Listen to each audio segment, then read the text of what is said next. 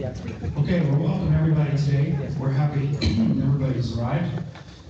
My name is Jonathan Carlson. I'm a neurosurgeon. This is Jason Aldred, neurologist, and we're going to talk to you today about Parkinson's disease, and essential tremor, and dystonia, and surgical treatment for that. So we're very excited that you're all here.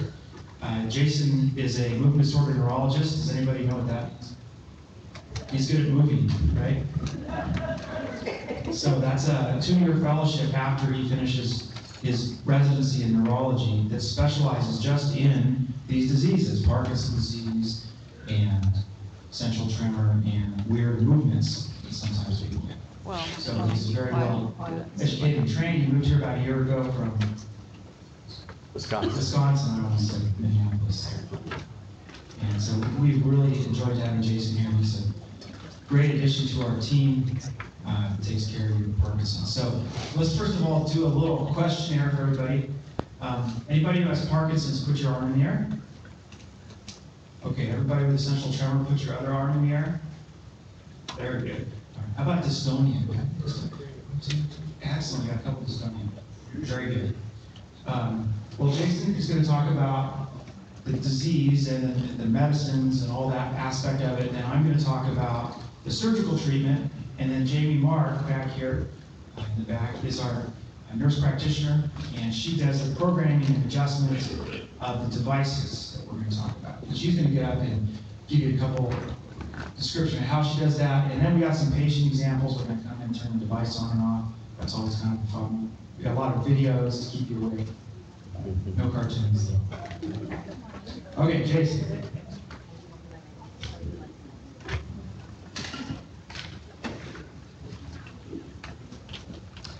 Okay, can everyone hear me? Let me put this up a little higher. Everyone hear me okay in the back? Our telehealth sites, we want to check and make sure they're able to hear as well. Are they good? Okay, great.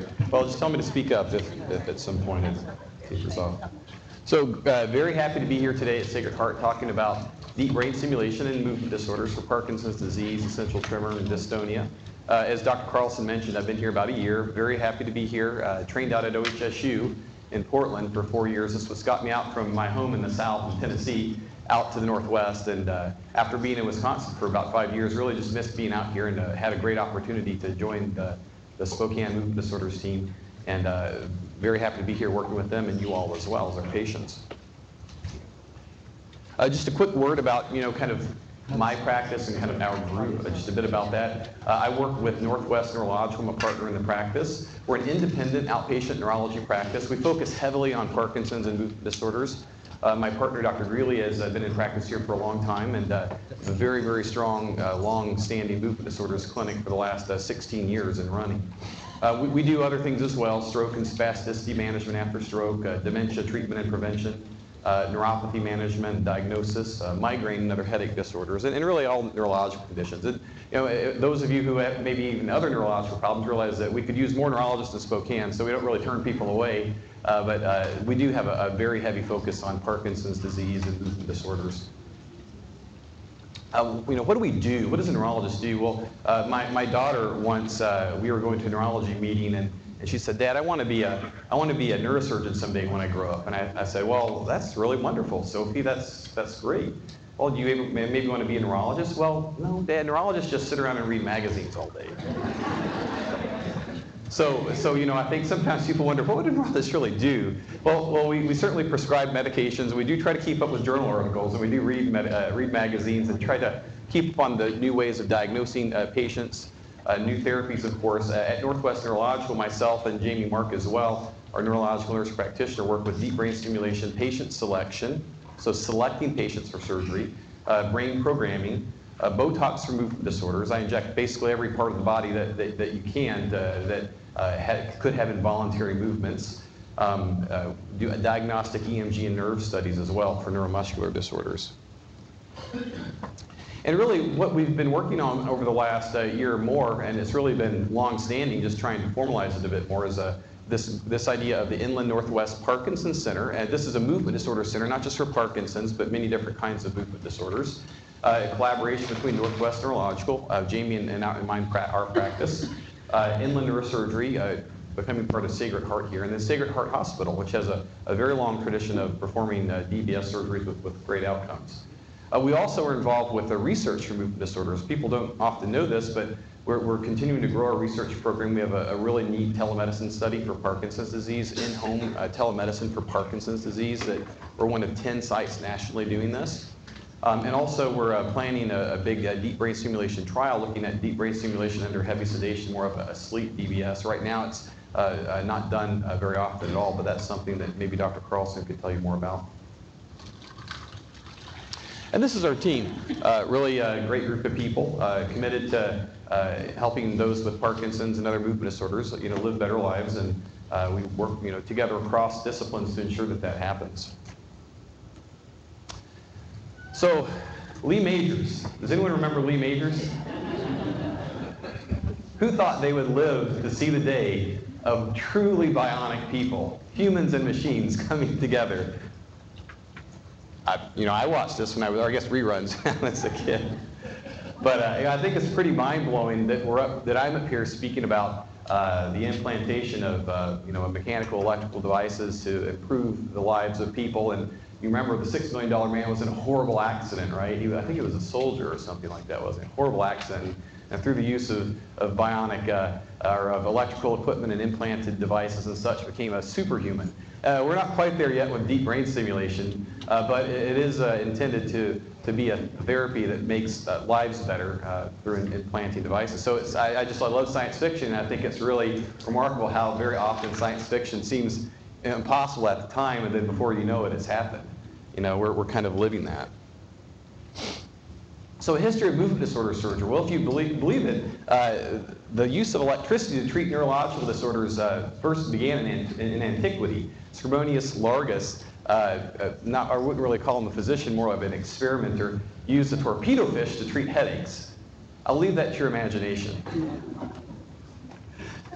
And in the late Middle Ages and early Renaissance, Luigi Galvani and Alessandro Volta were some experimenters that came up with the idea of electricity being the way the brain conducts signals to muscles for movement.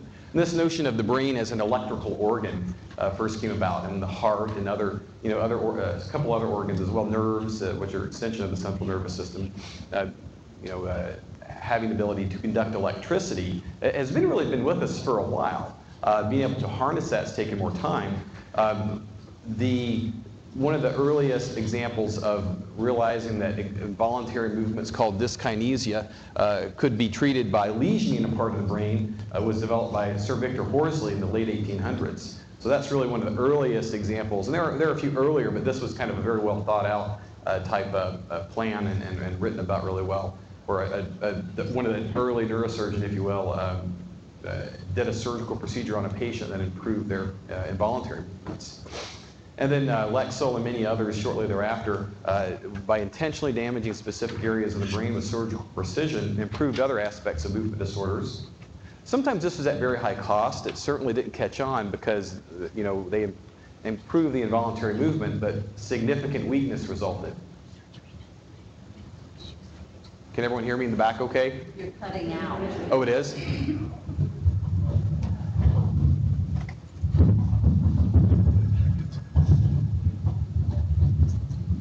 Am I talking too fast? Let me just hold it up here. Hopefully, maybe there's a short mic. Now, the age of modern movement disorder surgery first came around in the late 80s. Dr. Benedetto Grenoble in France inserted an electrode in the thalamus, an area deep within the brain, to improve tremor. Left it in there. So this is the first inserted attempt at inserting a piece of electrical equipment, wiring basically into an area deep within the brain in ways that we're still doing today, actually. We've refined it much more, but the basic idea is still the same.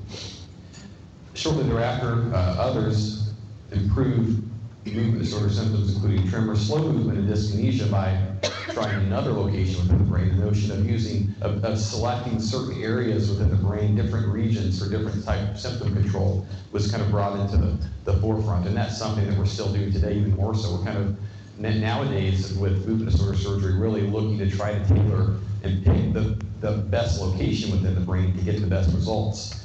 For a while in the 90s and early 2000s, certain regions just kind of came in vogue, and this is only this particular region within the brain is where almost everyone had implants done. But we're actually kind of trying to get a little more specific with getting great results and the kind of results that benefit patients in the long run. So knowing that there are different sites within the brain that can be stimulated with these electrodes is very important. And that's what you're going to hear about today. Particularly Dr. Carlson will talk about that. And then Dr. Vidoved inserted an electrode in the subthalamic nucleus in 1994, improving Parkinson's symptoms. So we have here the thalamus, globus pallidus, and subthalamic nucleus, different areas within the brain to get different types of results for different patient needs.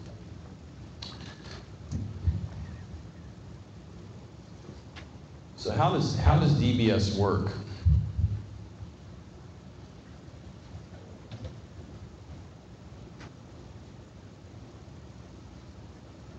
See important safety information at the end of the video. Only your doctor can determine if this therapy is right for you.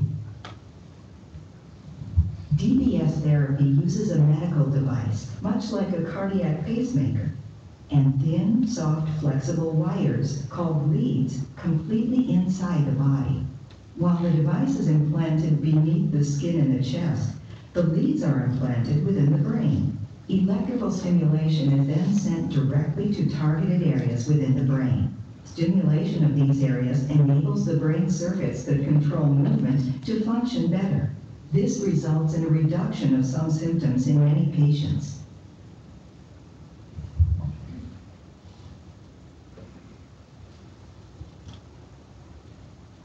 So DBS is an electrical treatment. It works by changing electrical firing patterns within the brain. In many instances, decreasing overactive areas like the subthalamic nucleus so that the abnormal signals become more normalized. I think of this and try to explain it to patients that are really kind of wanting to know, as watching television with static. You can see the picture there, but it's very grainy and you can't get much out of it. Well, DBS sort of acts as applying electricity to a region within the brain that the overall pattern of what happens is you get better resolution and a return to a more normal electrical firing pattern that with the television, for example, lets you see a clear picture. And with the brain, lets the movement parts of the brain receive proper signals that allow coordinated movement, not having tremor, better stepping and walking and such. I'm not going to go into detail on neuroanatomy. We have our expert here, Dr. Carlson, to go into that later, but the idea of deep brain stimulation being deep, being areas within the brain, not on the surface, but deeper within the brain, these kind of beige tan areas here, the thalamus, subthalamic nucleus, globus pallidus. The electrodes are inserted deep within the brain because these areas are the ones that are governing movement programs. And Parkinson's disease, we'll talk about in a bit, is a disorder of slowness and slow movement. The vast majority of what we do, the way I'm gesturing, the steps I'm taking, I'm not really thinking about. Very little free will is involved in that.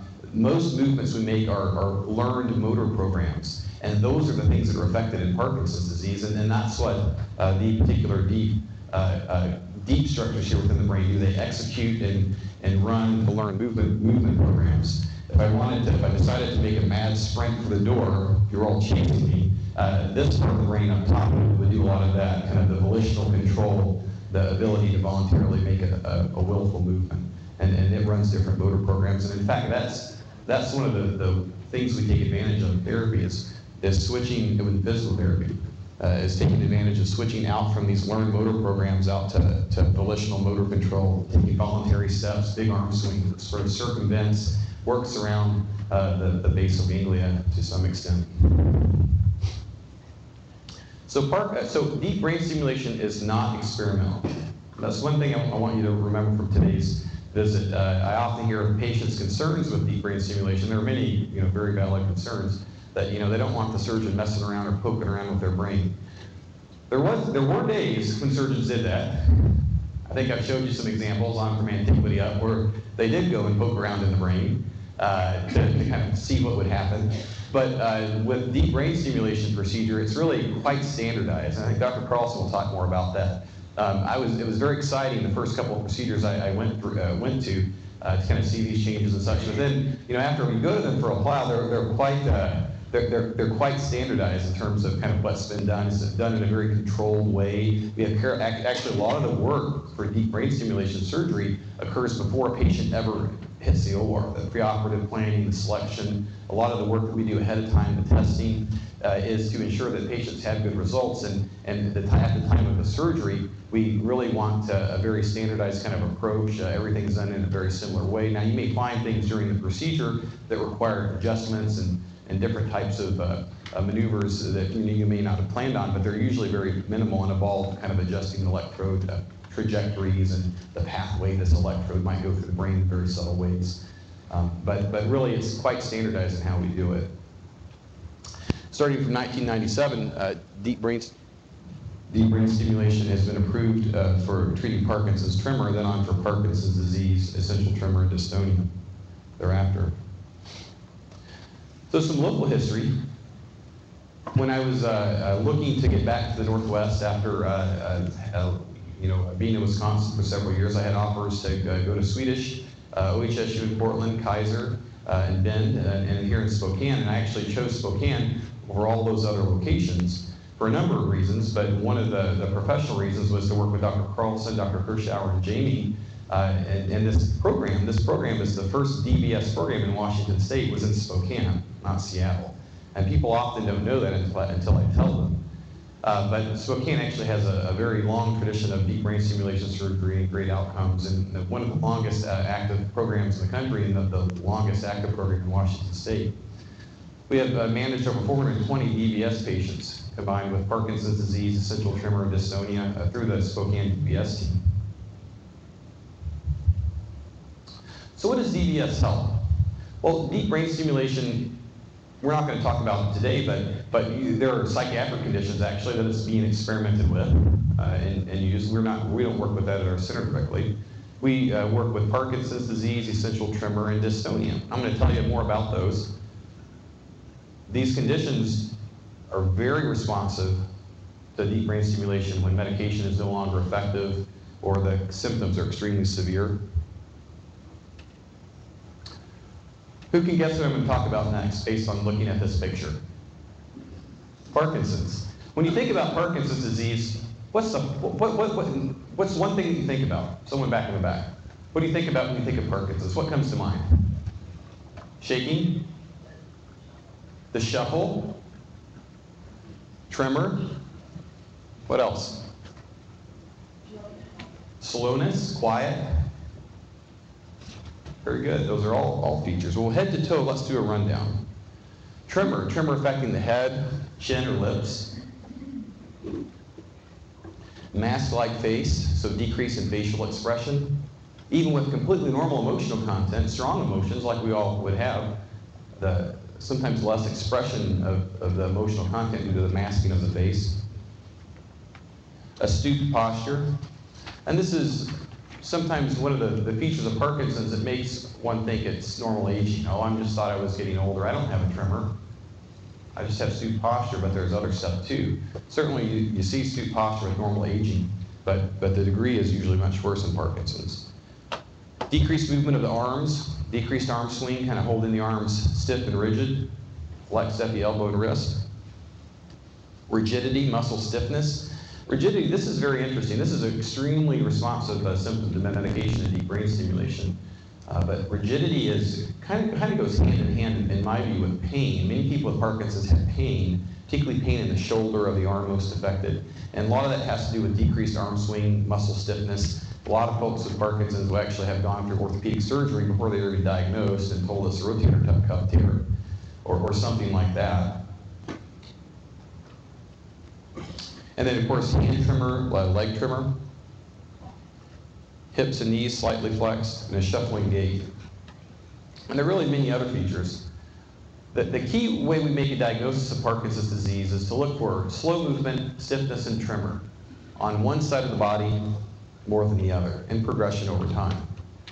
Often the tremor may stay only on one side. Sometimes it will generalize to affect other sides of the body.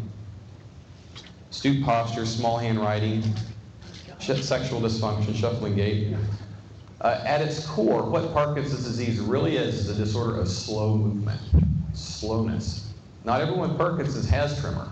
Everyone with Parkinson's has slowness at some point. Maybe not right away, but that's the key feature that defines what Parkinson's is. And in most cases, more disabling than tremor, the slow movement.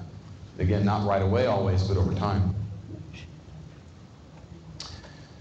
Just a brief slide about medication. So medication response is key to diagnosing Parkinson's, and it's important on a number of levels. It's important to derive a medication response to make someone with Parkinson's feel better, to alleviate their symptoms and their suffering with slow movement, stiffness, and tremor.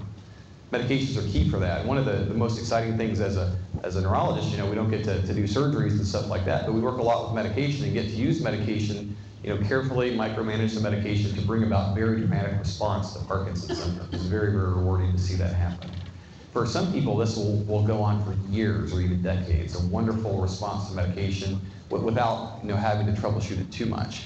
Inevitably, we see changes, and the medication continues to work all throughout a person's life, but the time in which it works, how many hours it lasts, for example, is less and less.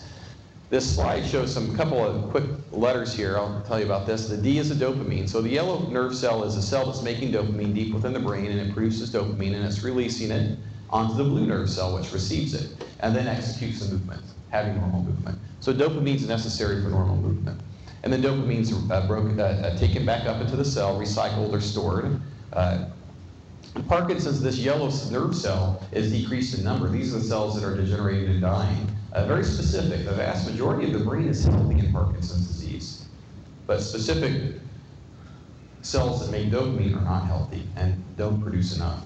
Now, what we do is give L, the levodopa, carbidopa-levodopa. Levodopa is the active part of the carbidopa-levodopa, or your cinnamon. And levodopa is taken into through the bowel, goes to the brain, and turned into dopamine. Literally the exact same dopamine your body would make, chemically indistinguishable from the dopamine the body makes and what we give with levodopa, and how it's transformed into dopamine. This other little thing here, this DA is a dopamine agonist. This is just an example of another medication we can give that is similar to levodopa, not exactly the same, but very similar. And other medications that enhance the way levodopa works, make it last longer, prevent levodopa from being broken down, or a look-alike the dopamine agonist, your Mirapex, your Nucropatch, Requip. Azilect, one of the monoamine B inhibitors, makes dopamine not be broken down as much and stick around longer. So Parkinson's, will we see more Parkinson's in the coming years? The answer is yes.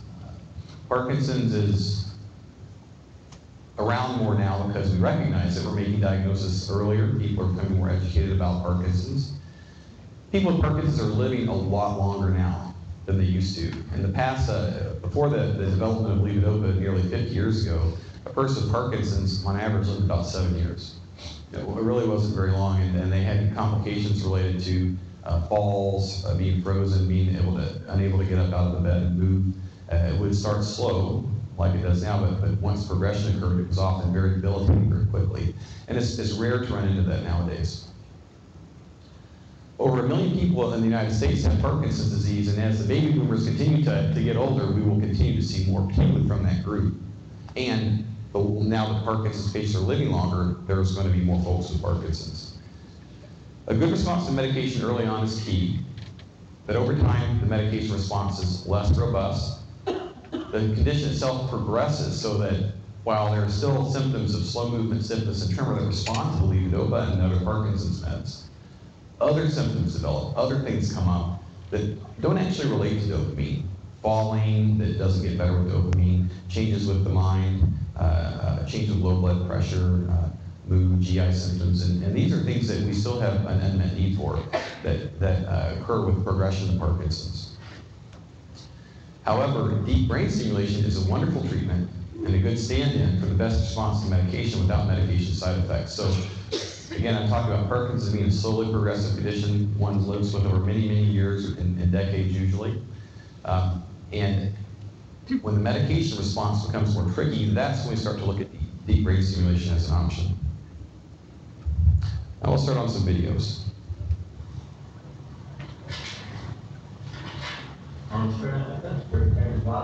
What strikes you all about this video? Tremor? Is it on one side or both sides? Just on the right. You can imagine if he was trying to drink what it would be like. So clearly the tremor can be disabling.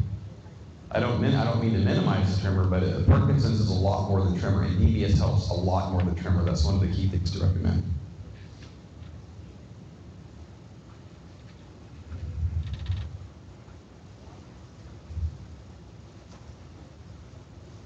Go.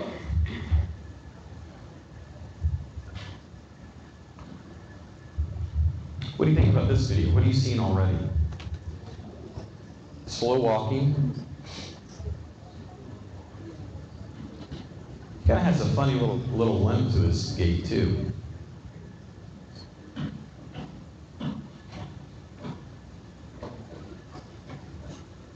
Now what do you see? What do you think his feet are doing? Shuffling, getting stuck to the floor maybe?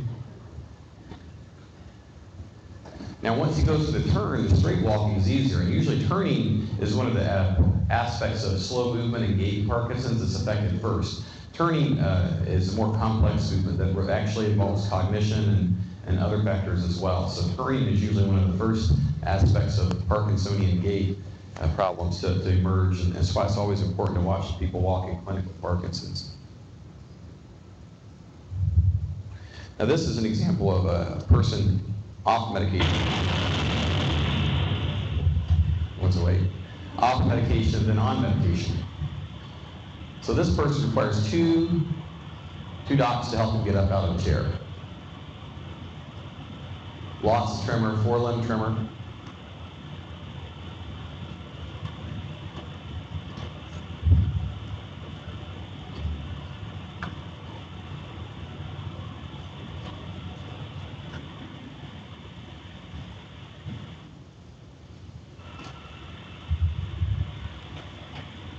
And what do you see here?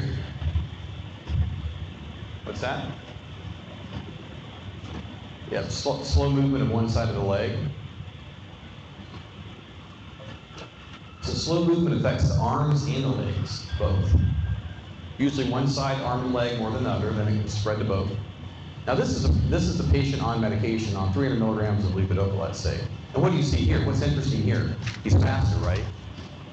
There's some funny movement going on with the arms. So this is what we call dyskinesia. This patient's on, so off and on. These are key things. I try to get my patients to talk in these terms to me as much as possible. It can be kind of tricky, but you can clearly see here his foot tapping. His foot tapping has improved.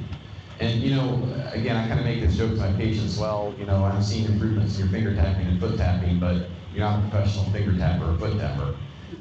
You know, but these are markers, these are measurements that do kind of generalize to other aspects of your daily activity. So whether it's turning a screwdriver, you know, whether it's kind of stirring your coffee cup, getting your cup out, you know, kind of repetitive movements. This is why we do this sort of business in the clinic, to do standard measurements. Most Parkinson's specialists will do standard Parkinson's measurements, you know, along with initial diagnosis and all throughout the course of the condition. And you could literally plot out with numbers how severe the symptoms are. More numbers, worse. Fewer numbers, better. Zero, no symptoms. And believe it or not, we actually see symptoms reduced to almost not being present for some people.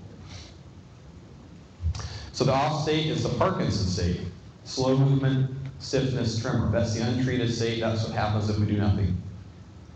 The on state is the normal state. Good movement when meds are working, but sometimes there's excessive movement. It's dyskinesia. Dys, abnormal. Kinesia, movement. I actually have degrees in Latin and Greek, and this is the only time I use them. Abnormal, involuntary movement. The brain needs dopamine stimulation to have normal movement. When there's less dopamine, the brain becomes sensitive to dopamine stimulation by medication.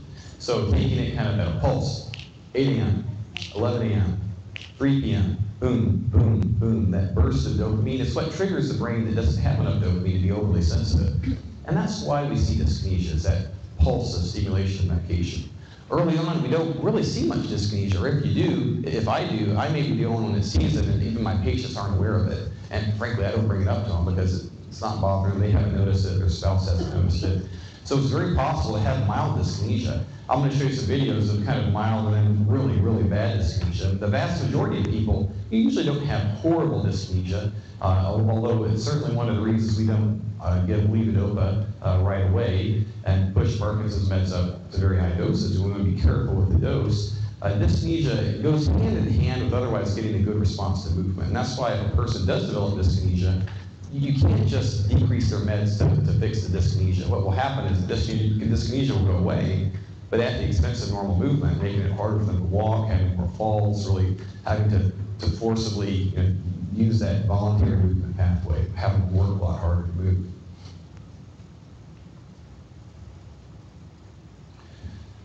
Again, this is another patient with a little more dyskinesia affecting the right arm.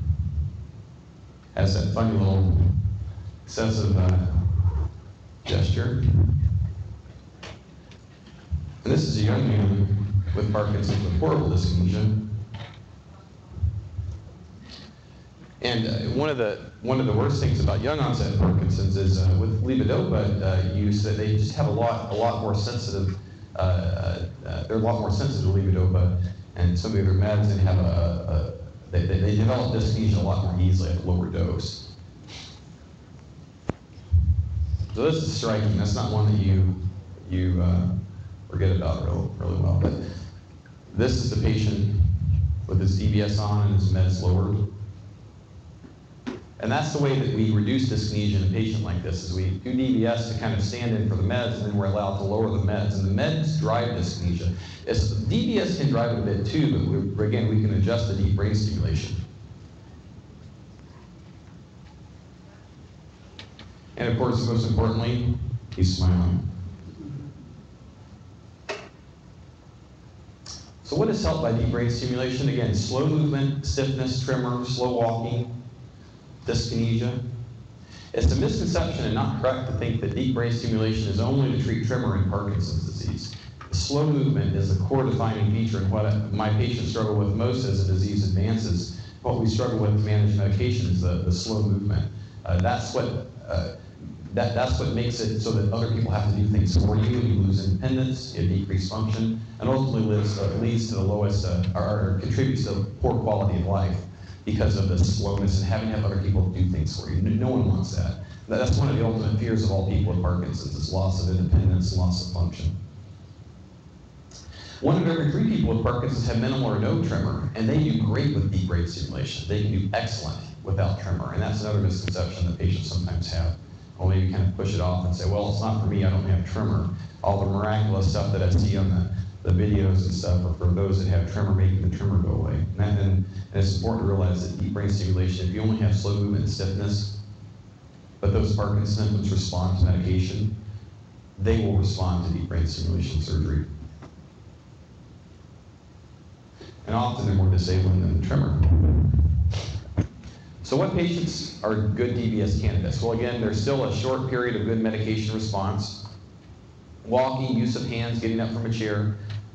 When taking medication, these are a lot better. Maybe not perfect, maybe still some sense of poor balance, but they're a lot better. Dyskinesia may be present and bothersome. We don't have to have all of these. Any one of them are a good reason. Tremor is present and bothersome and resistant to medication. I have some patients, and this is why I like doing my UPDRS, this is my movement scoring, because you can see dramatic improvements in slow movement and stiffness and know that a person's medicine responsive, but they still may have a really, really horrible tremor.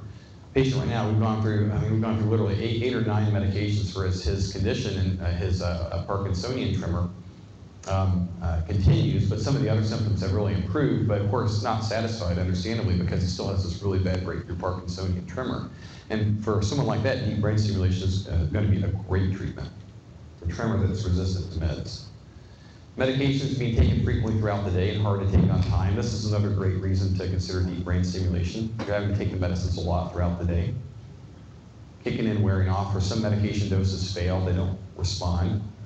Or other symptoms of medication, kind of toxicity, if you will, not really irreversible, but certainly bothersome. Low blood pressure, nausea, Parkinson's medication will sometimes do that. Some individuals are very sensitive. Timing is a really big deal.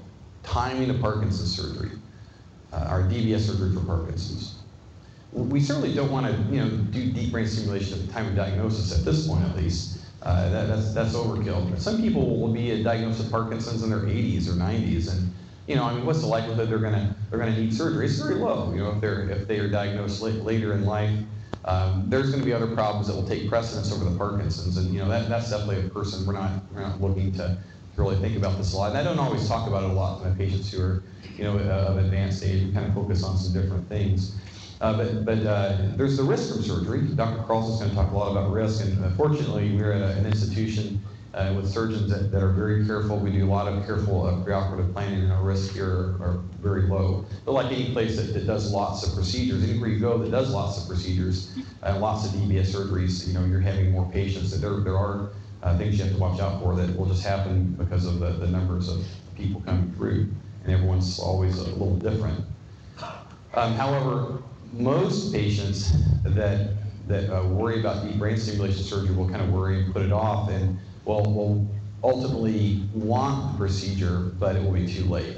So I see far more people put the deep brain stimulation procedure off until it's too late, rather than those wanting it being too early. Occasionally that will happen. We'll see someone early on who wants it, and we have to say, well, this is going to be great for you, but not right now. Let's just keep taking meds and live life.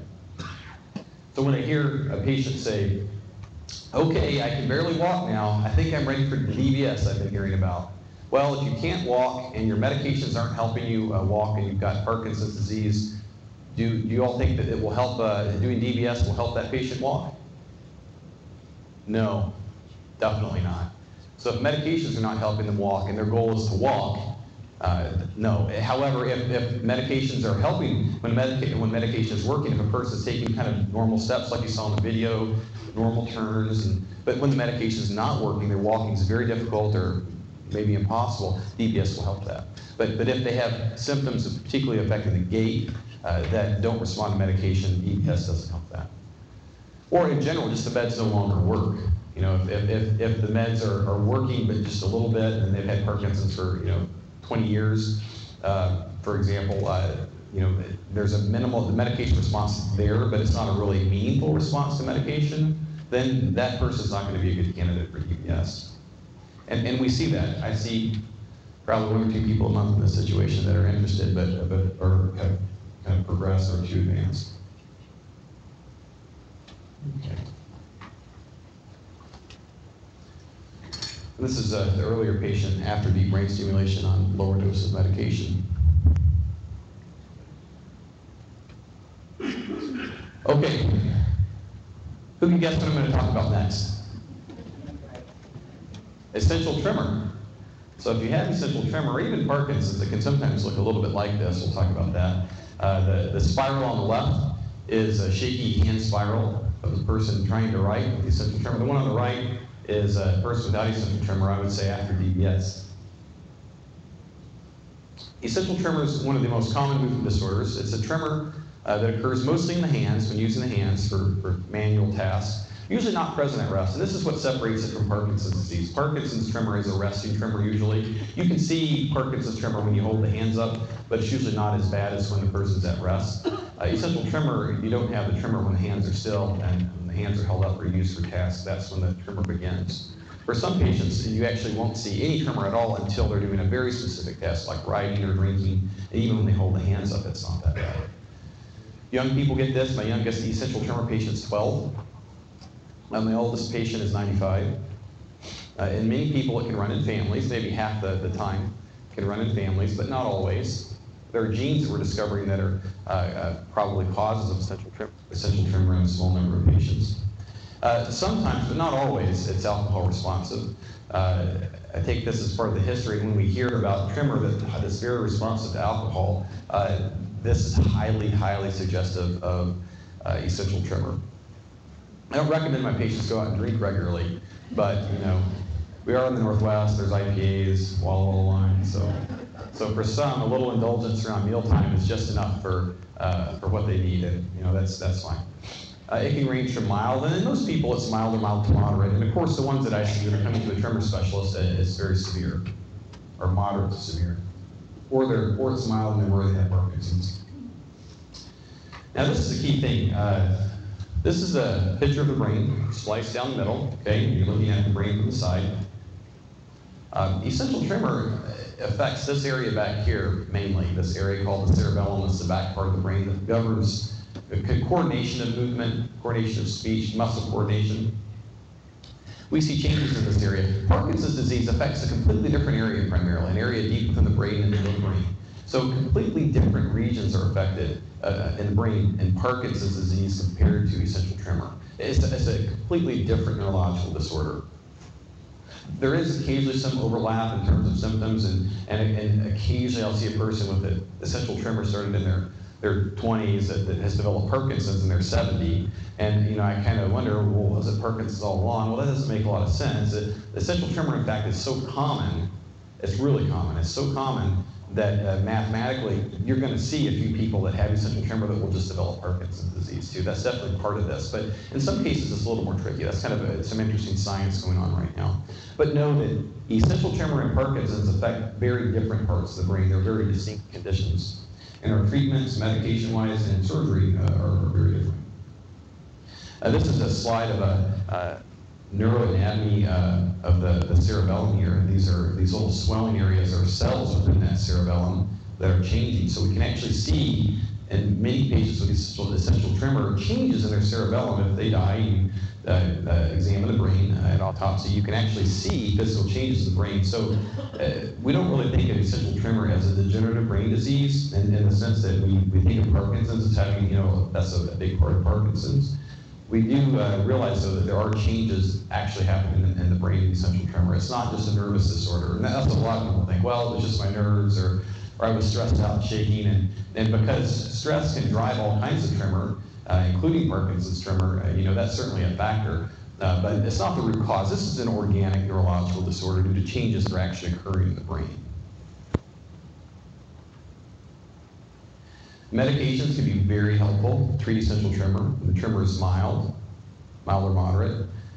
The classes of medications that we use to treat essential tremor are beta blockers, propranolol, atenolol, primidone or mycilline anti-seizure medication, and others, gabapentin, topiramate. Sleepiness, falls, confusion, low blood pressure, these are side effects of these medications, and certainly people that are younger tolerate them very well, but older individuals often do not. One of the misconceptions that I try to talk to my patients about, when we're together trying to make a decision about possibly considering surgery, is the risk of medication. Everyone's worried about the risk of surgery, obviously.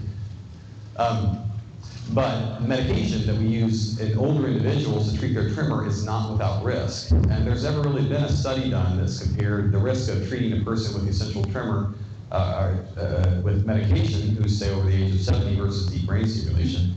So I really can't say anything in detail about that based on research that's been done, but what I've seen in my own practice that I have prescribed these medications for patients is they sometimes will fall, sometimes with injuries, or have confusion, hallucinations, low blood pressure, queasiness, sickness. So these medications aren't without risk. So we just have to think of them not necessarily as the conservative route. It's just a different route than surgery.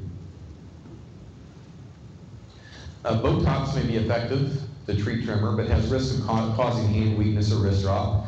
There are probably maybe 10 neurologists in the country that do Botox for essential tremor. I'm one of them. It's very complicated. Probably the most complicated type of Botox injections you can do are for essential tremor because you have to isolate very fine muscles and dose the Botox correctly. This is usually my treatment of last choice. For my patients, even though I'm the one doing it, it's difficult. I've gotten very good results often, but it's some risk there. A gamma knife thalamotomy can be done to irreversibly damage the thalamus, the area that otherwise we place the leads into, to reduce the tremor. And then, of course, deep brain stimulation is an FDA-approved indicated treatment for essential tremor, for moderate to severe essential tremor that medication doesn't help.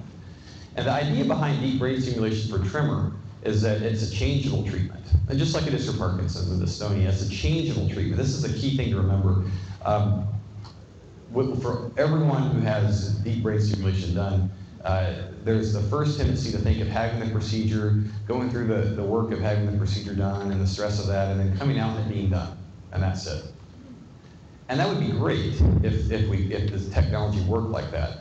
But the technology is not that simple. We do have to turn the deep brain stimulator on, and a lot of the work that occurs for movement disorder surgery, the ultimate results that we get occur in the clinic in the weeks or months after surgery. The programming and the adjustment of deep brain stimulation, it takes a little bit of work, but it's generally not that difficult. And Jamie and I both spent a lot of time doing this and have training in that. And you know, so while it would be nice to have the surgery and have it done, wake up and you're fixed, the fact that we can actually change the treatment as your condition progresses is really, really wonderful. So while we have to work a little bit to get the settings just right, in the long run, we're also able to adjust the settings to continue to make the device work differently as you change, as your Parkinson's changes, as the essential tremor maybe gets worse and breaks through. Deep brain stimulation is changeable. You can adjust it. Other treatments aren't. Certainly the gamma knife, ultrasound, thallotomy, they can get great results right away in some cases, but the tremor breaks through that for many people ultimately, and they get worse down the road. And what are you left with? You have to go back to meds, basically. DBS can be turned off, so any side effects from DBS can be adjusted or turned off. If you have numbness or tingling, if you have a little bit of arm pulling that happens after deep brain stimulation, you turn it off. Or ideally, we adjust it. We don't leave it off. We would just turn it down and adjust it. And with other therapies like gamma knife and ultrasound and thallotomy, they're all really the same ultimate outcome, burning and damaging the area of the brain. If you do have a side effect from that, you can't change it. You're stuck with that. So tremor worsens with time. Some tremor is not always lethal, but it can cause severe disability and poor quality of life. The ways that we adjust the deep brain stimulation, and Jamie will talk a little bit more about this. We can change the energy level, the size of the charge, how fast the device fires, the area of the brain within and after it's implanted. We can actually change to stimulate different regions within the brain along the side of the electrode. For deep brain stimulation, the advantage for tremor particularly is you can treat tremor on both sides of the body. Gamma knife, the ultrasound treatments are really focused on only one-sided tremor. If you damage the brain, if you lesion the brain on both sides with gamma knife or ultrasound, what you will see is problems with balance, speech, sometimes right away, sometimes a delayed effect with balance. Even on one side, after gamma knife, not long ago, I've seen a patient who had some problems with balance. So you can't go back on that. And it's really nice in the sense that you don't have to have something implanted, and that's a very unique thing about it. But the downside is it's kind of a one-hit type thing. That's you get one chance, and that's really all it is. And then whatever happens afterwards is you have to kind of cope with.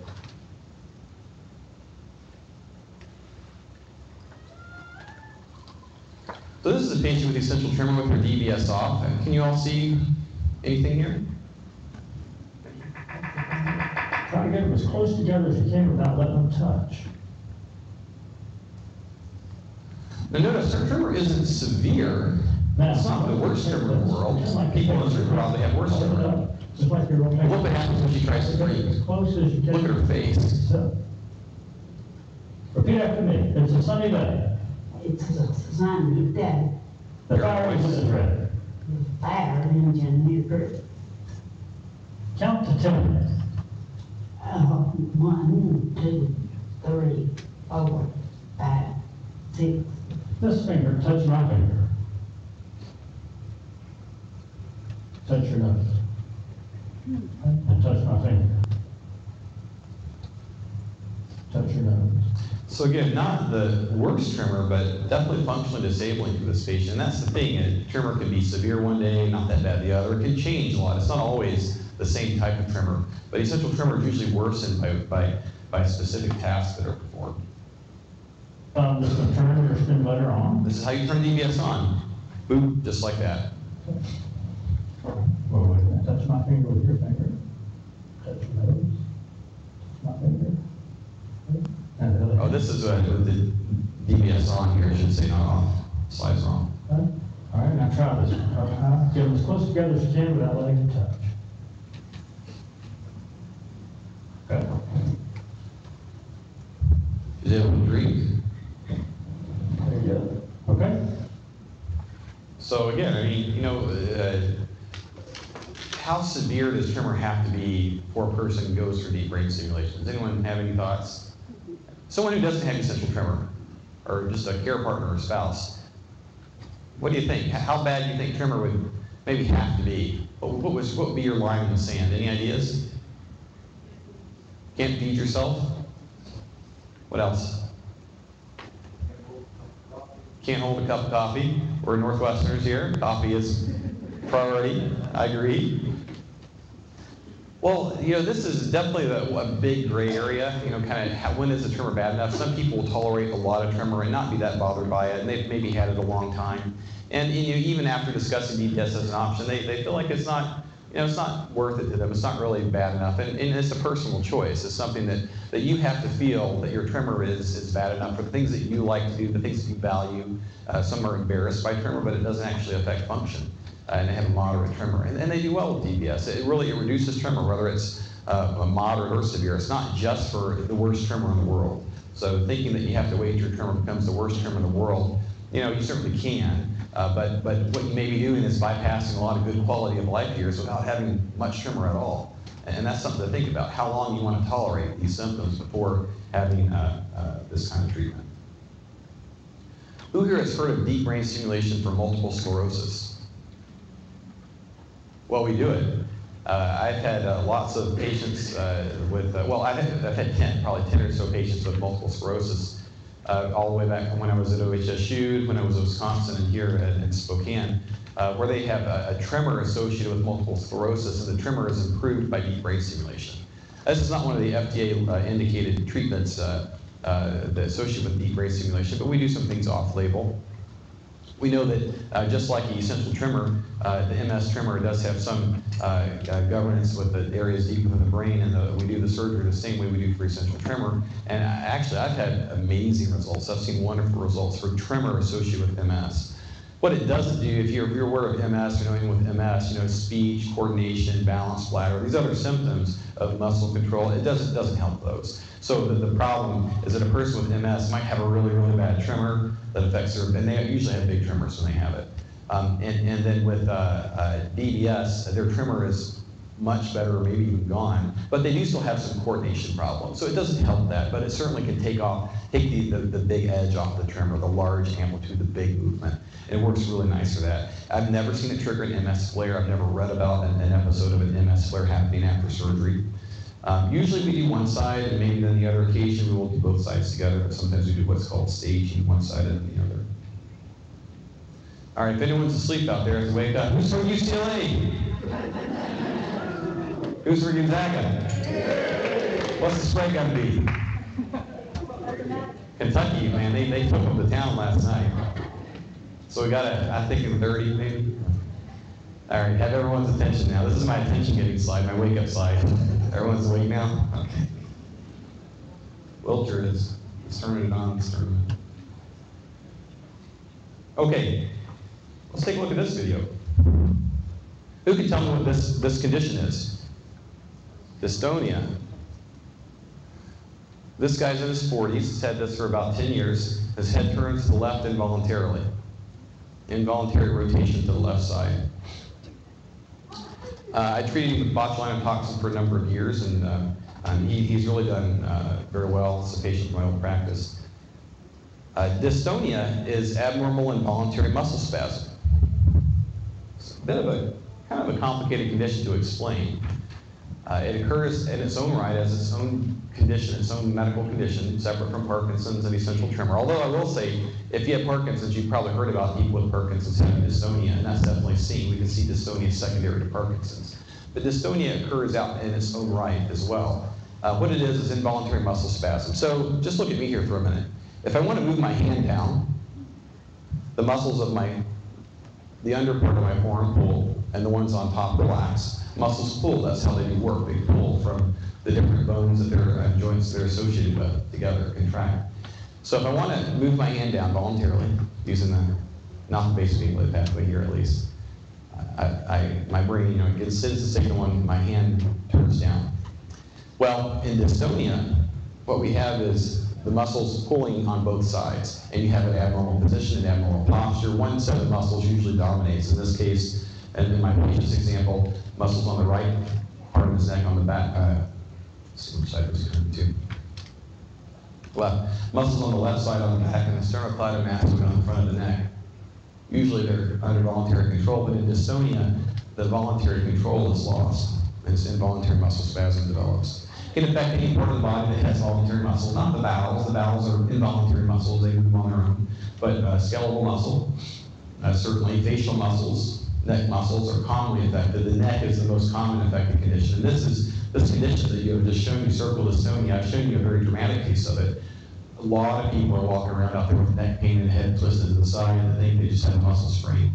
It's a very, very underdiagnosed condition amongst general medical practitioners, and even neurologists will sometimes miss this. Writer's cramp, you've heard of writer's cramp. What that is a form of focal dystonia affecting the arms. And musicians can even develop musician's dystonia while playing musical instruments. It's not that common, but playing the piano, Leonard Fleischman, and other stars kind of at the peak of their performance, they develop this abnormal spasm. The yips, are any golfers out here? Have you heard of the yips? The yips is something you get in your putting or chipping, an abnormal muscle spasm. It's a form of dystonia as well, very hard to treat. So again, specific part of the body is often affected for focal dystonia, and then the general part of the body can also be affected. This is a patient of mine that we did DBS on. And here, she's kind of trying to move her hand to grab this folder. There's involuntary muscle spasm.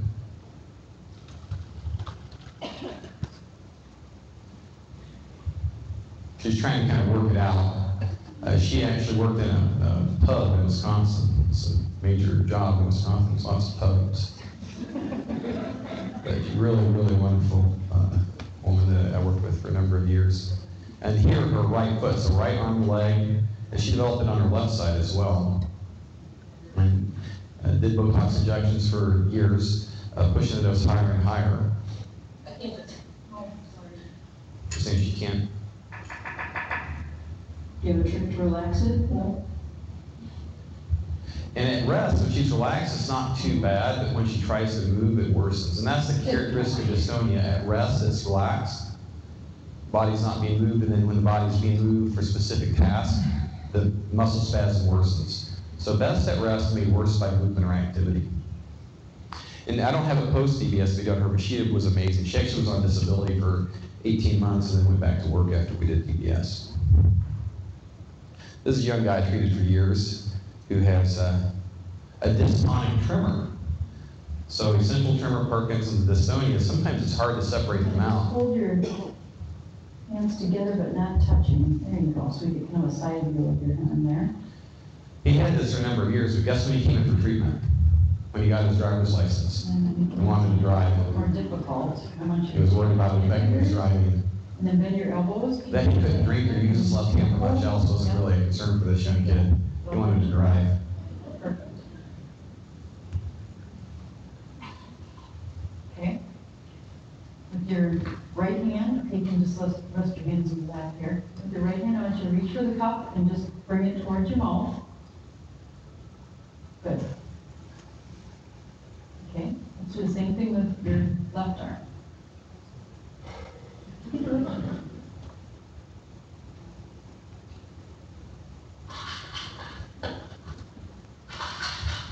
His family used to call him Hulk at the picnics because he would just crush cups, solo cups and stuff. He would just crush them, he couldn't control it.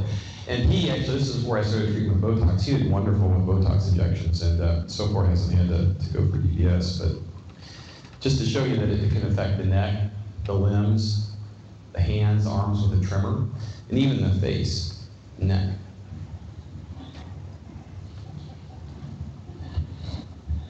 And have your hand across your feet, sir. Patient with craniocervical dystonia and Mesh syndrome, we call it. We like to see if there's any movement in your feet too.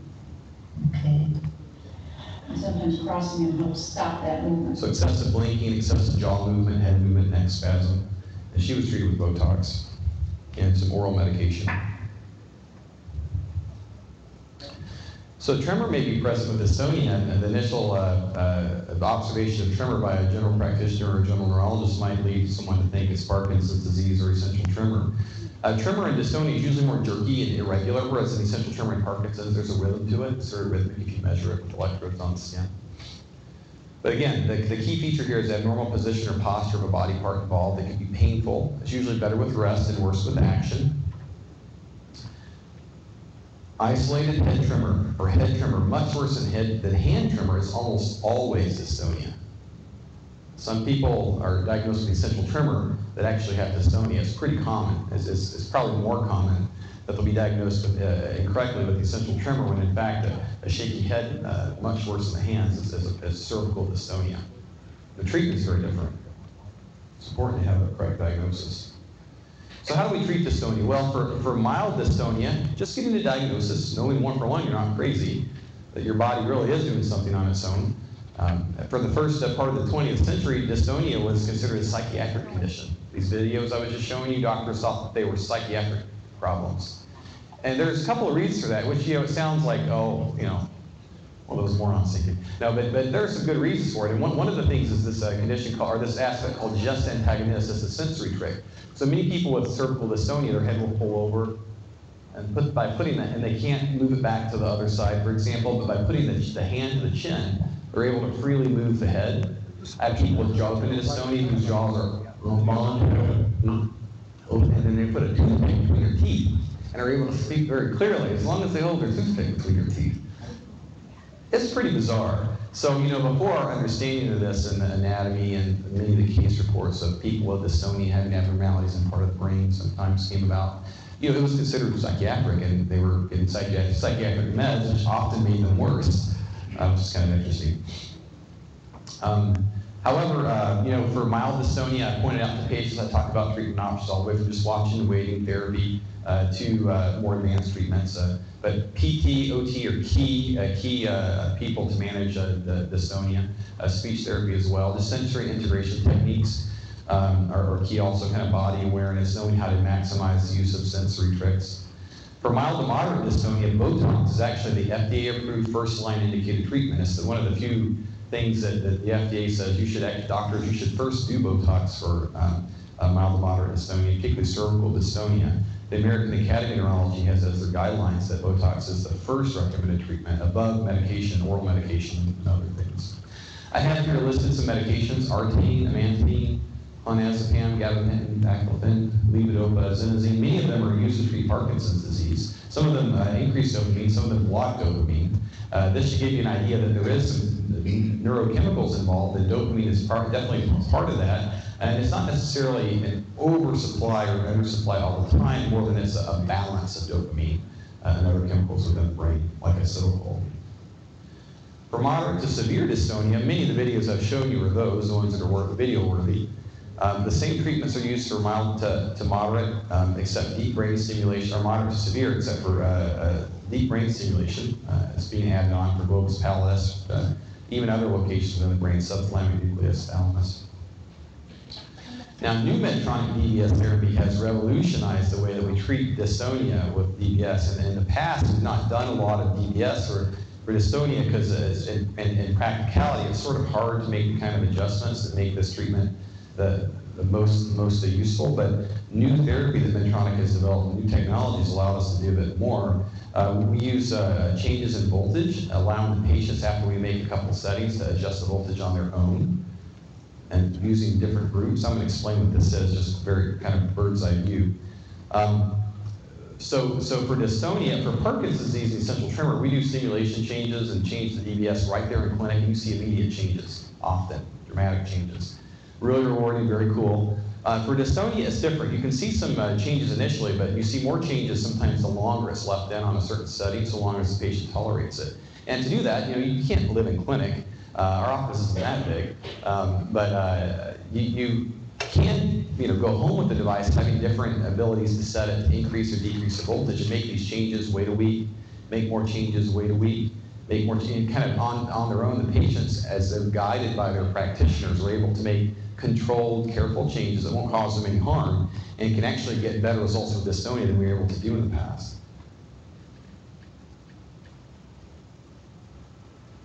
So, New DBS units give patients control. This is an example. This is just kind of, I just made up these numbers, but this is very similar to what we'll see. And Jamie can maybe tell you a little bit more about that. For example, grouping. What this is Group A, B, C, and D. These are different programs. And at any given time, a patient can select a Group A program that Jamie or I sets up in clinic. We program, we know is safe. They can activate that and deactivate one of the other ones, B. You can activate C and deactivate D.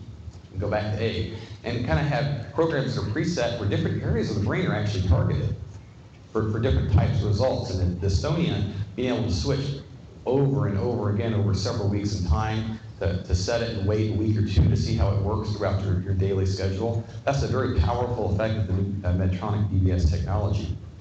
So for dystonia, I think it's very relevant. And for essential tremor and Parkinson's, we use it too. It's just that for dystonia, I think it's going to end up being a game changer for allowing more and more patients to get a really good benefit with the deep brain stimulation therapy.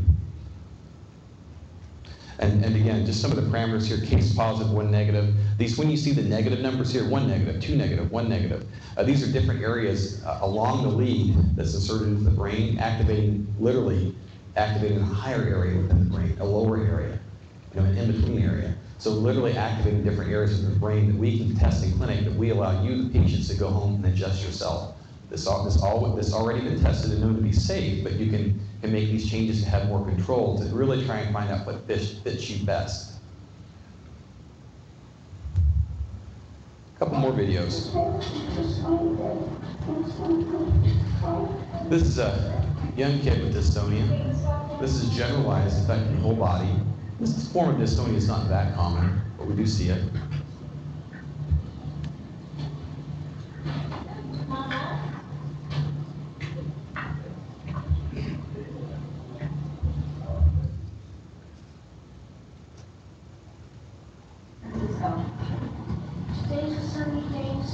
Couldn't hear it before, but it's a sunny day in San Francisco. Today's a sunny day in San Francisco. Can write, his functions improve.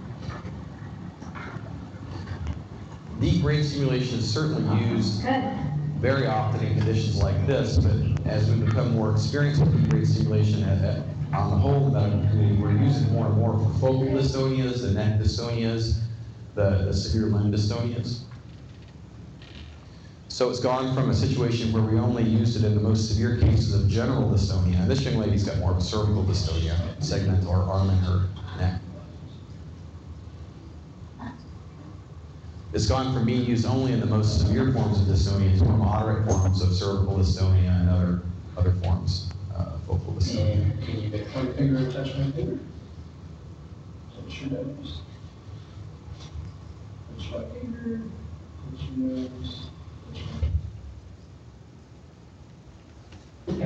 There. This is her after the deep brain stimulation procedure and programming. Reach your arm straight out in front. You. Take that, and can you sign your name for me?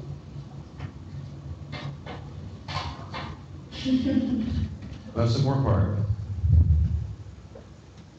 So who does what for a DBS workup? Why do you have to see so many providers and have all these appointments? Well, we want to have good outcomes. I mean, ultimately, whatever I think about how a patient's done from surgery, if they say a year after the surgery that they would do it all again, bottom line, it was the right thing to do. I'm a movement disorders neurologist, have special training in Parkinson's diagnosis, all these conditions diagnosis.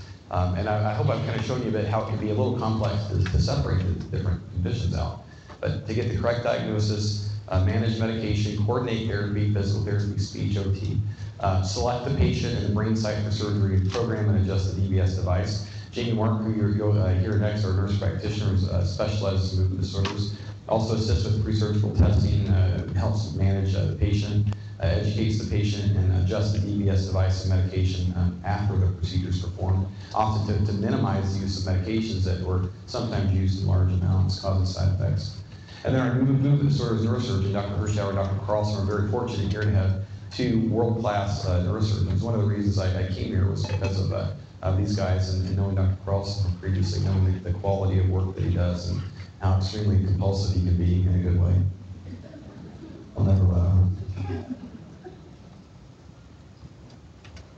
The other members of our DBS team that are very important are psychometrists that do neuropsychiatric testing, or neurotracks tests that we do in Northwest Neurological. Sometimes we send out for more detailed neuropsychiatric testing. Our therapists are the ones who work within the community, whether it's home therapy or St. Luke's or other centers, measure balance and function, the arms, legs, speech. And our support staff, they give advice over the phone and answer questions. And our patients often end up talking to these guys more than they do us. And of course, there's the beloved Homer, if any of you have met Homer. And Summer, our new medical assistant, Megan, that help with scheduling. These are actually key people. They don't directly do clinical care. Well, Homer maybe, old Dr. Homer, as we call him. But they're really key parts in making the overall DBS process work well for our patients. So what's the evidence? Well, for Parkinson's, when meds are kicking in and wearing off, we know that deep brain stimulation and medication for Parkinson's work better together than either of them do alone for people who are getting a good response with medicines are kicking in and wearing off. We have that evidence from randomized controlled trials, experimental trials, patients and doctors didn't know what was happening, what treatment the patient was getting, just how they rated them, how they measured them. So the best quality trials that we can do, we know that we have objective, hard evidence showing that deep brain stimulation is very effective. We know that long-term, recent evidence has come out showing that long-term benefits in quality of life we're seeing. And there's better quality of life if the procedure is done earlier compared to later. Why is this? Well, it really comes down to having more good years. And it's definitely driven by the improvement in movement, okay? But better quality of life, and the caregivers also have better quality of life too. Now, this isn't meant to say that you should have deep brain stimulation at the time of diagnosis. I don't mean earlier in that sense. But the current FDA label, basically, it says that it's for Parkinson's patients who are getting good response to meds kicking and wearing off, and have had Parkinson's for about 5 years, at least 5 years. Now, in practicality, in most of the trials for DBS, the patients had Parkinson's for 10 or 15 years. And even in our own practice, where I think we're really very advanced practice, and our patient groups are pretty well educated. Even then, we see that the average DBS patient with Parkinson's has probably had the condition at least 10 years, sometimes earlier, but often traditionally it's been later. And that's something that I think we have to think about now that we have more and more safety data about deep brain stimulation in Parkinson's, and we have our own surgical safety data here. The risk of infection and severe disability from deep brain stimulation is very low. Dr. Carlson will talk a lot more about that in our experience here. Certainly this happens, and if you're at a center where you do lots of these procedures, you will have infections. It just happens. Even with the best possible operating technique and ORs and such, if you are at a center that does a few, you may not have any. You may rarely have one, but we have a couple occasionally because we do a lot of cases here. However, if that happens, it's easily treatable. The unit sometimes has to be taken out, give antibiotics, and most people with Parkinson's will want the unit put back in as quickly as possible. For essential tremor, we know that the long-term use of DBS for essential tremor shows exceptional results. There are times that the tremor will break through even DBS, and there'll be significant tremor after having DBS done. But even in those patients, if you turn the DBS on, if you turn the DBS off, it goes from being maybe moderate to horribly severe. So there's still a clear effect of DBS even when the tremor breaks through, which is not that common. For essential tremor, I think for you all, the key thing I'd like you to know is the ability to adjust deep brain stimulator is a clear advantage in my mind compared to these other treatments. Thalamotomy, gamma knife, ultrasound, they work through different ways, but the end result is burning a hole in the brain.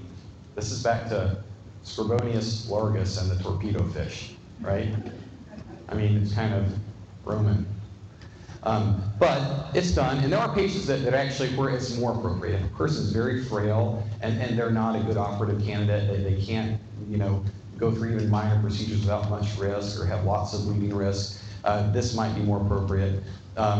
If they have, other severe medical problems that might contraindicate them from what's usually not a terribly taxing surgical procedure, then I've actually advocated for these treatments over DBS in those rare circumstances and kind of encourage patients. But the vast majority of the time, my first choice is still the deep brain stimulation procedure.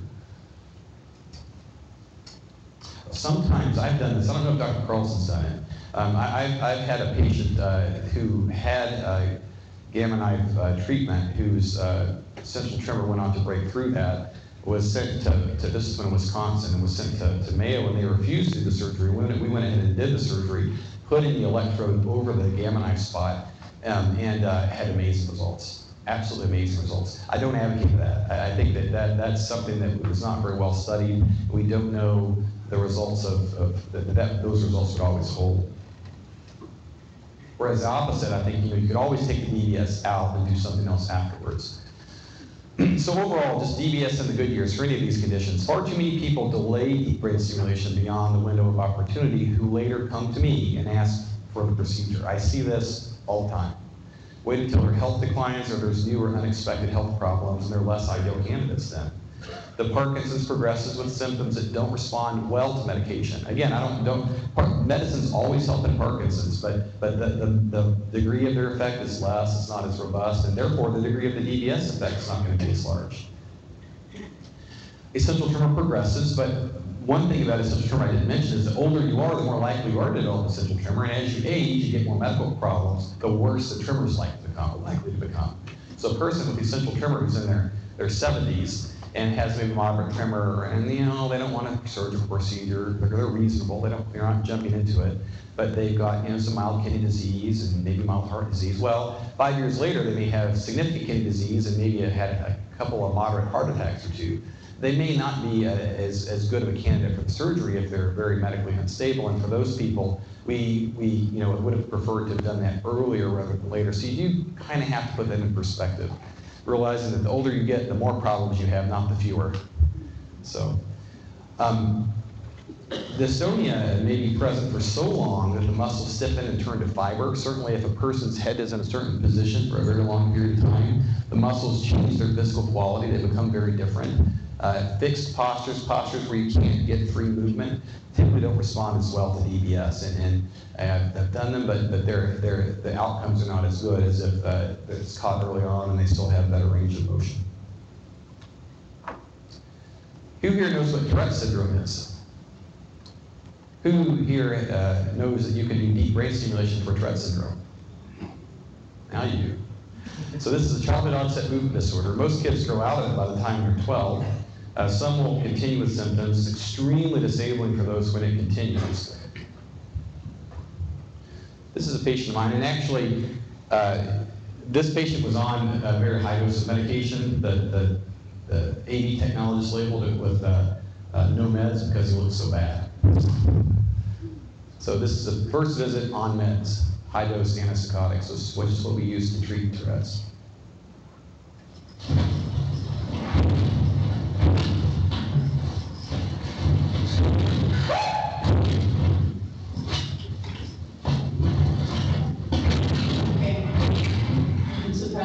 Suppress. Yes, you can suppress the movements in Tourette's. You can somewhat suppress the severe movements.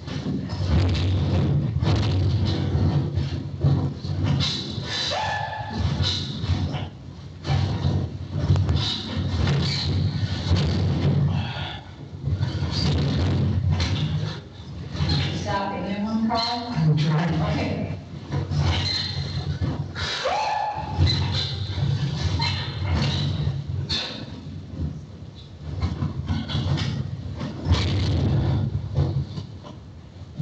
You think you're doing better, okay?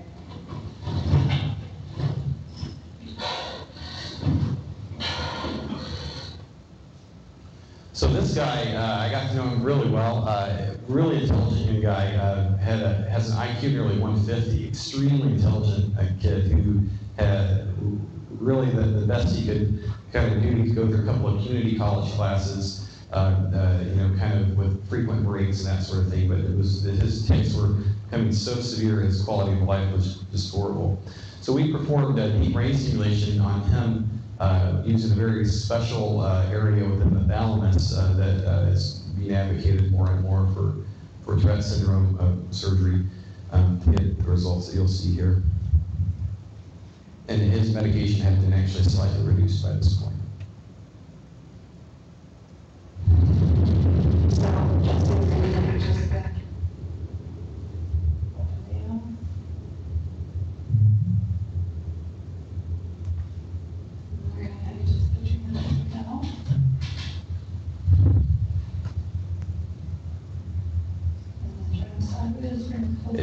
me about 3 months to getting to this state with programming visits every 2 weeks or so. I had to cut his control off because he was such an intelligent guy. He was kind of getting into a little bit of trouble with some of the adjustments he was making. So he was cut off. And then, I guess I need to get up there, don't I? So you're gonna touch my finger. Same here? Yeah. And then touch your nose, finger. He is suppressing movements a bit here, so they do come out more. And one of the extra things here is that he told me that, you know, Doc, I think the way this, for me, this is working is the DBS isn't directly suppressing the movements, but it's allowing me to suppress them much better with almost no effort. We did some other psychological kind of training called habit reversal therapy and some other ways to kind of help channel sticks in more acceptable forms. But this was just for this guy, it's just a game changer. And I'm just one at a time, you're gonna place your hands on your lap. You're taking your jaw. He's taking. So I meant having to focus on being quiet when in the theater. And what was the other goal with that last time? I was going to talk about his quality of life here just a little bit. Your goals from. Your goals. I went to a movie that was good. I was able to focus on the movie as well, rather than having to focus on being quiet when in the theater. And what was the other goal with that last time? It was so important to me, obviously. I have registered for a class this fall. I'm going to be taking Intro to Java. So I met both my goals from last time. We talked a lot about goal setting, interests, and sense of humor once again, same as last time. So he's a pretty happy guy. You know, very rewarding, again, just to kind of talk about this is kind of verging on psychosurgery and psychiatric conditions, so this kind of straddle both neurological and psychiatric disciplines. He was referred to me by a psychiatrist who was at her wit's end. So that's really all I had for my presentation today. I didn't actually, beforehand, I meant to thank the Sacred Heart Foundation, who, through a generous grant, made all this possible. So very much wanted to thank them. I just forgot earlier. So appreciate the Sacred Heart Foundation support of this event today in our talk. To schedule a consult or a second opinion at Northwest Neurological, there's our number. No need of referral. We accept almost all insurances. Look to learn more. Look at the Parkinsons Resource Center based out of Spokane here. It covers the entire inland Northwest area. SpokaneParkinsons.org, Dystonia Medical Research Foundation. There's a great dystonia support group here in Spokane as well, and the International Essential Cure Foundation. So I think what we'll do is go ahead and hold questions for now and let Dr. Jamie maybe on that stuff. Okay. Let's take a break. Oh yeah. You give the guy an hour and he takes an hour and a half. All right, let's take a 10-minute break, but the better part is coming.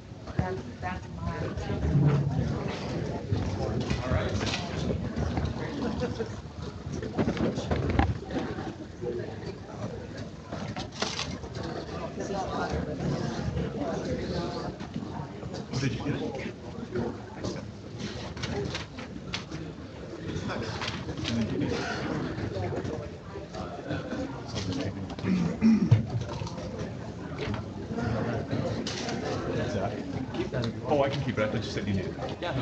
Good. Thanks.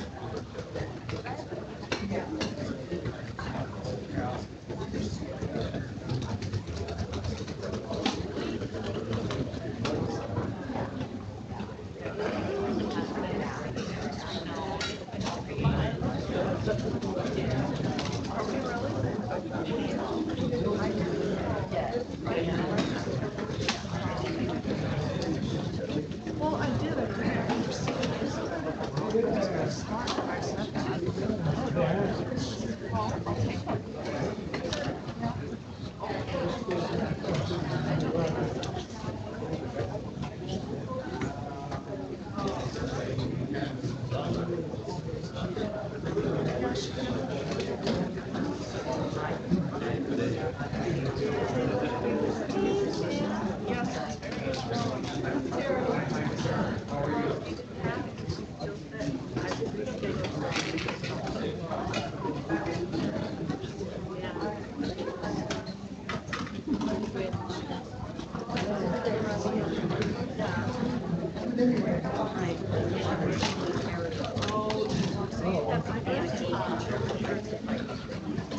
You know, that was a funny thing happened. I was in school, Brian, that too. Oh, yeah. And he didn't tell me a name, and no, he wouldn't, and he wouldn't bring my car. And then, the last time, went out, anyway, he seems to him. And, but he doesn't, I don't know, maybe he thought he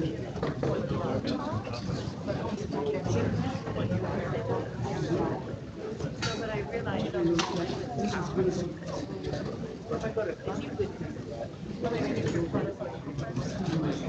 we've known each other for years. Hi. So you haven't even met first.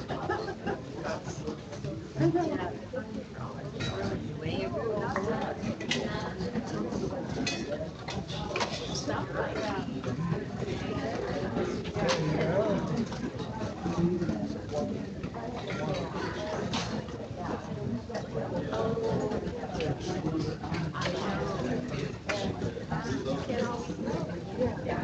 She gave me, she was there. So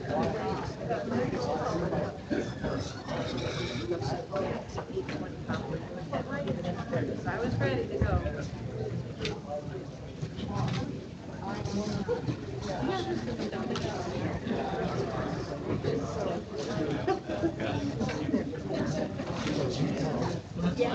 We're going to be highly encouraged. Hi there. This I feel like yeah.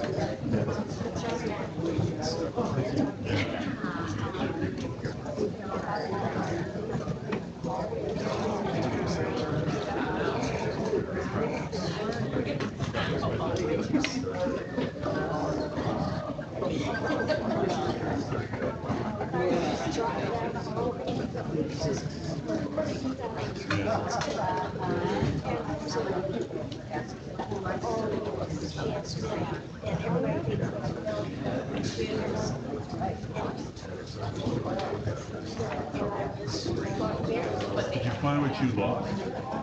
Did you find what you lost? You lost something?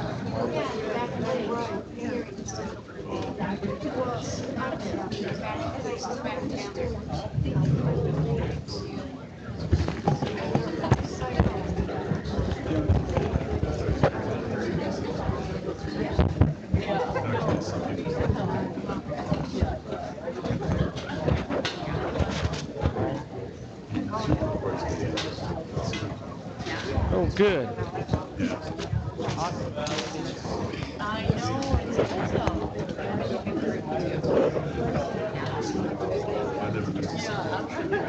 Oh boy. Hopefully that can get done soon. Good. Good to meet you. All right.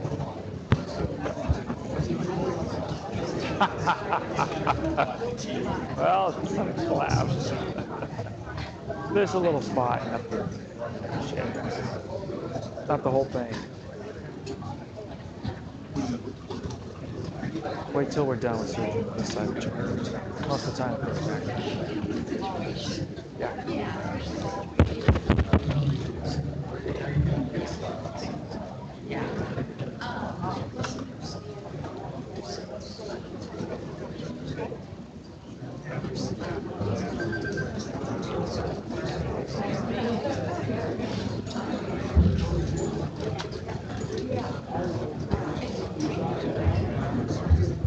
Okay, 1 minute. Everybody get your coffee and let's get rolling.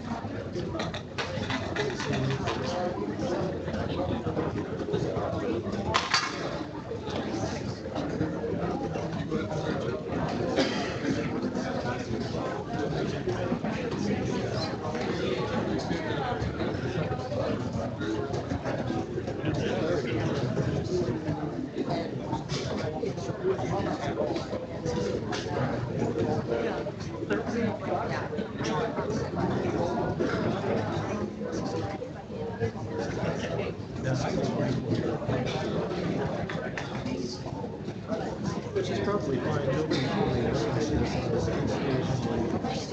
John, the guy who cruise past or cities here too. So it's better to have somebody on our thinking and getting ahead to.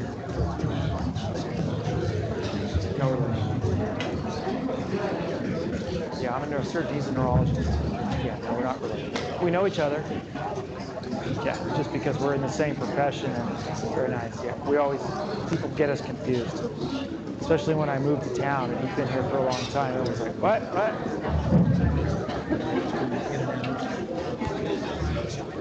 I could be, I don't know, maybe I just look out, I'm not that guy. Okay, let's get rolling. So, I'll introduce myself again. I'm Jonathan Carlson. I'm a neurosurgeon. I've been in Spokane for almost 7 years and doing deep brain stimulation during that time. And this is one of my very favorite things to do. In the realm of neurosurgery, there's not a lot of things I can do to fix people. Most of what I take care of as a neurosurgeon is somebody with a bad brain injury in a car wreck or a bad brain tumor.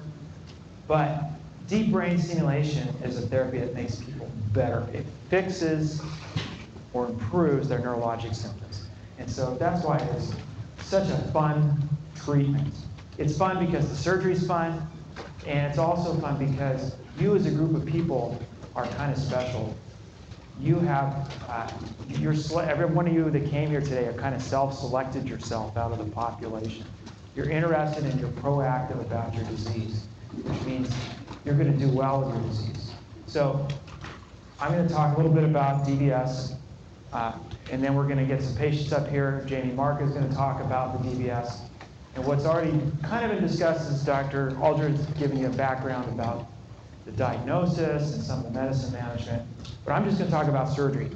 And my talk is basically oriented to, if you came to my office today and we sat down and I examined you and you want to know about surgery, what's involved in it, what are the risks, and is it going to work for me? That's what I'm going to talk about. Now, this is a little tricky because I'm going to talk about Parkinson's disease and essential tremor at the same time. So I'm going to kind of be flipping back and forth. So we'll see how it goes. Usually I have just all essential tremor or just all Parkinson's. This is the first time we've gotten everybody together. So hopefully all of you with Parkinson's can see ET folks and ET folks. You guys can intermingle. It's like, you know, a Scandinavian get-together. You've got Norwegians on one side and the Swedes on the other. Okay. You guys, it's okay to talk. All right. What is DBS? DBS is a therapy. All right? It's a complicated therapy. It involves a medical device. This is what the device looks like. It's got a battery pack. It's got a bunch of names for this, a generator.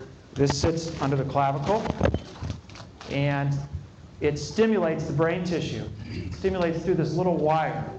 And the wire has to get put in the right spot in the brain for it to work. And there's several different locations. And when we talk about surgery, what we're doing is talking about placing this wire into the brain. Right? And then there's a connector wire that hooks the two together. And let's start passing some of the stuff around. You guys can feel it. You know, speech class in college says, bring a prop. So, thanks to all our Medtronics guys, we got some props. These aren't the real thing. Well, one or two of these are. Some of these are models, so they don't really look very real. So that's the device. This is not experimental, like Dr. Aldred said. This equipment's been around, this technique, this surgery's been around for almost 20 years. And there's many research studies, randomized prospective research that shows it's a good therapy. Okay? It's not a hoax, but it's also not perfect. Okay? And we're going to kind of talk about what this surgery will do to help your symptoms and what it won't help, because it doesn't fix everything. Right? Who wouldn't want some awesome electronics in their body? Right? This is an X-ray of the batteries. I don't usually put the batteries right here. I put them in a better spot. This isn't my picture. But you can see inside the device here, there's a giant battery, which is most of what the volume is. And there's a bunch of electronics and connections and stuff. And you know, what's inside this device is very sophisticated. It takes millions and millions of dollars to develop this technology. This is not just the guy in the garage who said, I know what I'm going to do today. This is a very complicated process. It costs the company millions of dollars to get it FDA approved. And it's pretty cool. We'll show you what it does. Okay, question, you're probably wondering, what is DBS going to do for me? Okay, well, the answer to that question depends on several things. And these are the factors. It depends on your disease, obviously essential tremor versus Parkinson's. But it also depends on your subtype of Parkinson's disease. We're going to go through that in a minute. And it depends on what stage you are in your Parkinson's, because it has different effects as the disease progresses. So let's talk about the flavors of Parkinson's. This is not a neurologist approved slide. Dr. Aldred probably has a better understanding of this, but as a simple surgeon that sees lots of Parkinson's patients, I think of your disease kind of into 4 categories. And the reason this is helpful is because the surgical outcome is different depending on which of these kind of types of Parkinson's you've got. And that's why this is valuable, okay? So the typical Parkinson's, it starts with one side, it starts with tremor usually, and then it becomes stiff and rigid, sometimes small handwriting, and after 4 or 5 years or less, the other hand gets affected. These folks, this is probably 80% of Parkinson's patients. This responds well to medications. The tremor goes away when you take your pills. And then the disease progresses, and eventually you develop gait and postural problems after 10 or 15 years. Okay, this is the typical Parkinson's. There's a couple exceptions to this. One is tremor dominant. And this is the patient who has just tremor. It's usually moderate to severe. And they don't develop a lot of stiffness, slowness, and balance problems for a long time. And the Parkinson's meds, the dopamine meds, don't work very well for their tremor. And some of these folks can't even take them. They get nauseated. They just don't tolerate Sinemet or dopamine agonists. They don't feel good. The reason this is a special group is because the surgery is a very good therapy for these folks, because the medicines don't really work, and the surgery is great for tremor.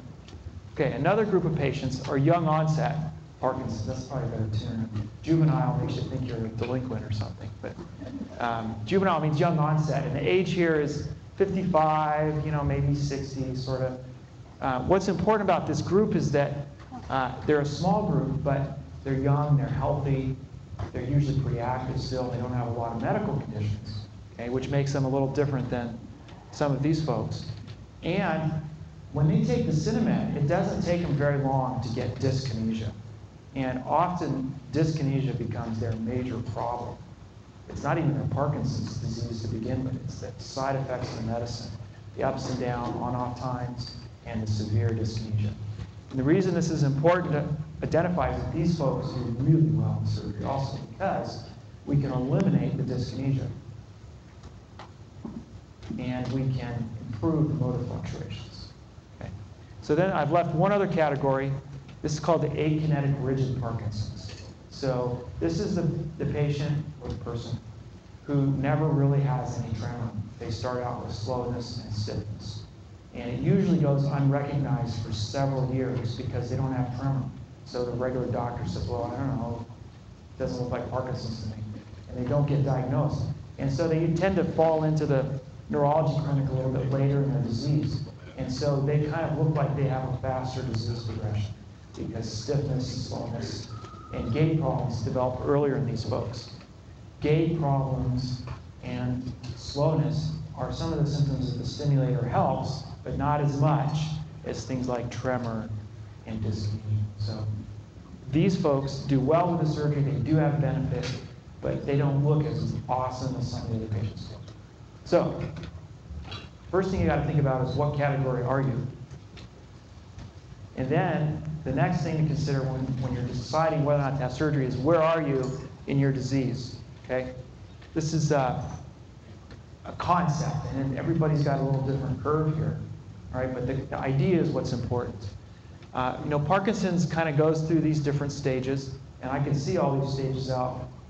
I can see them here just in the audience.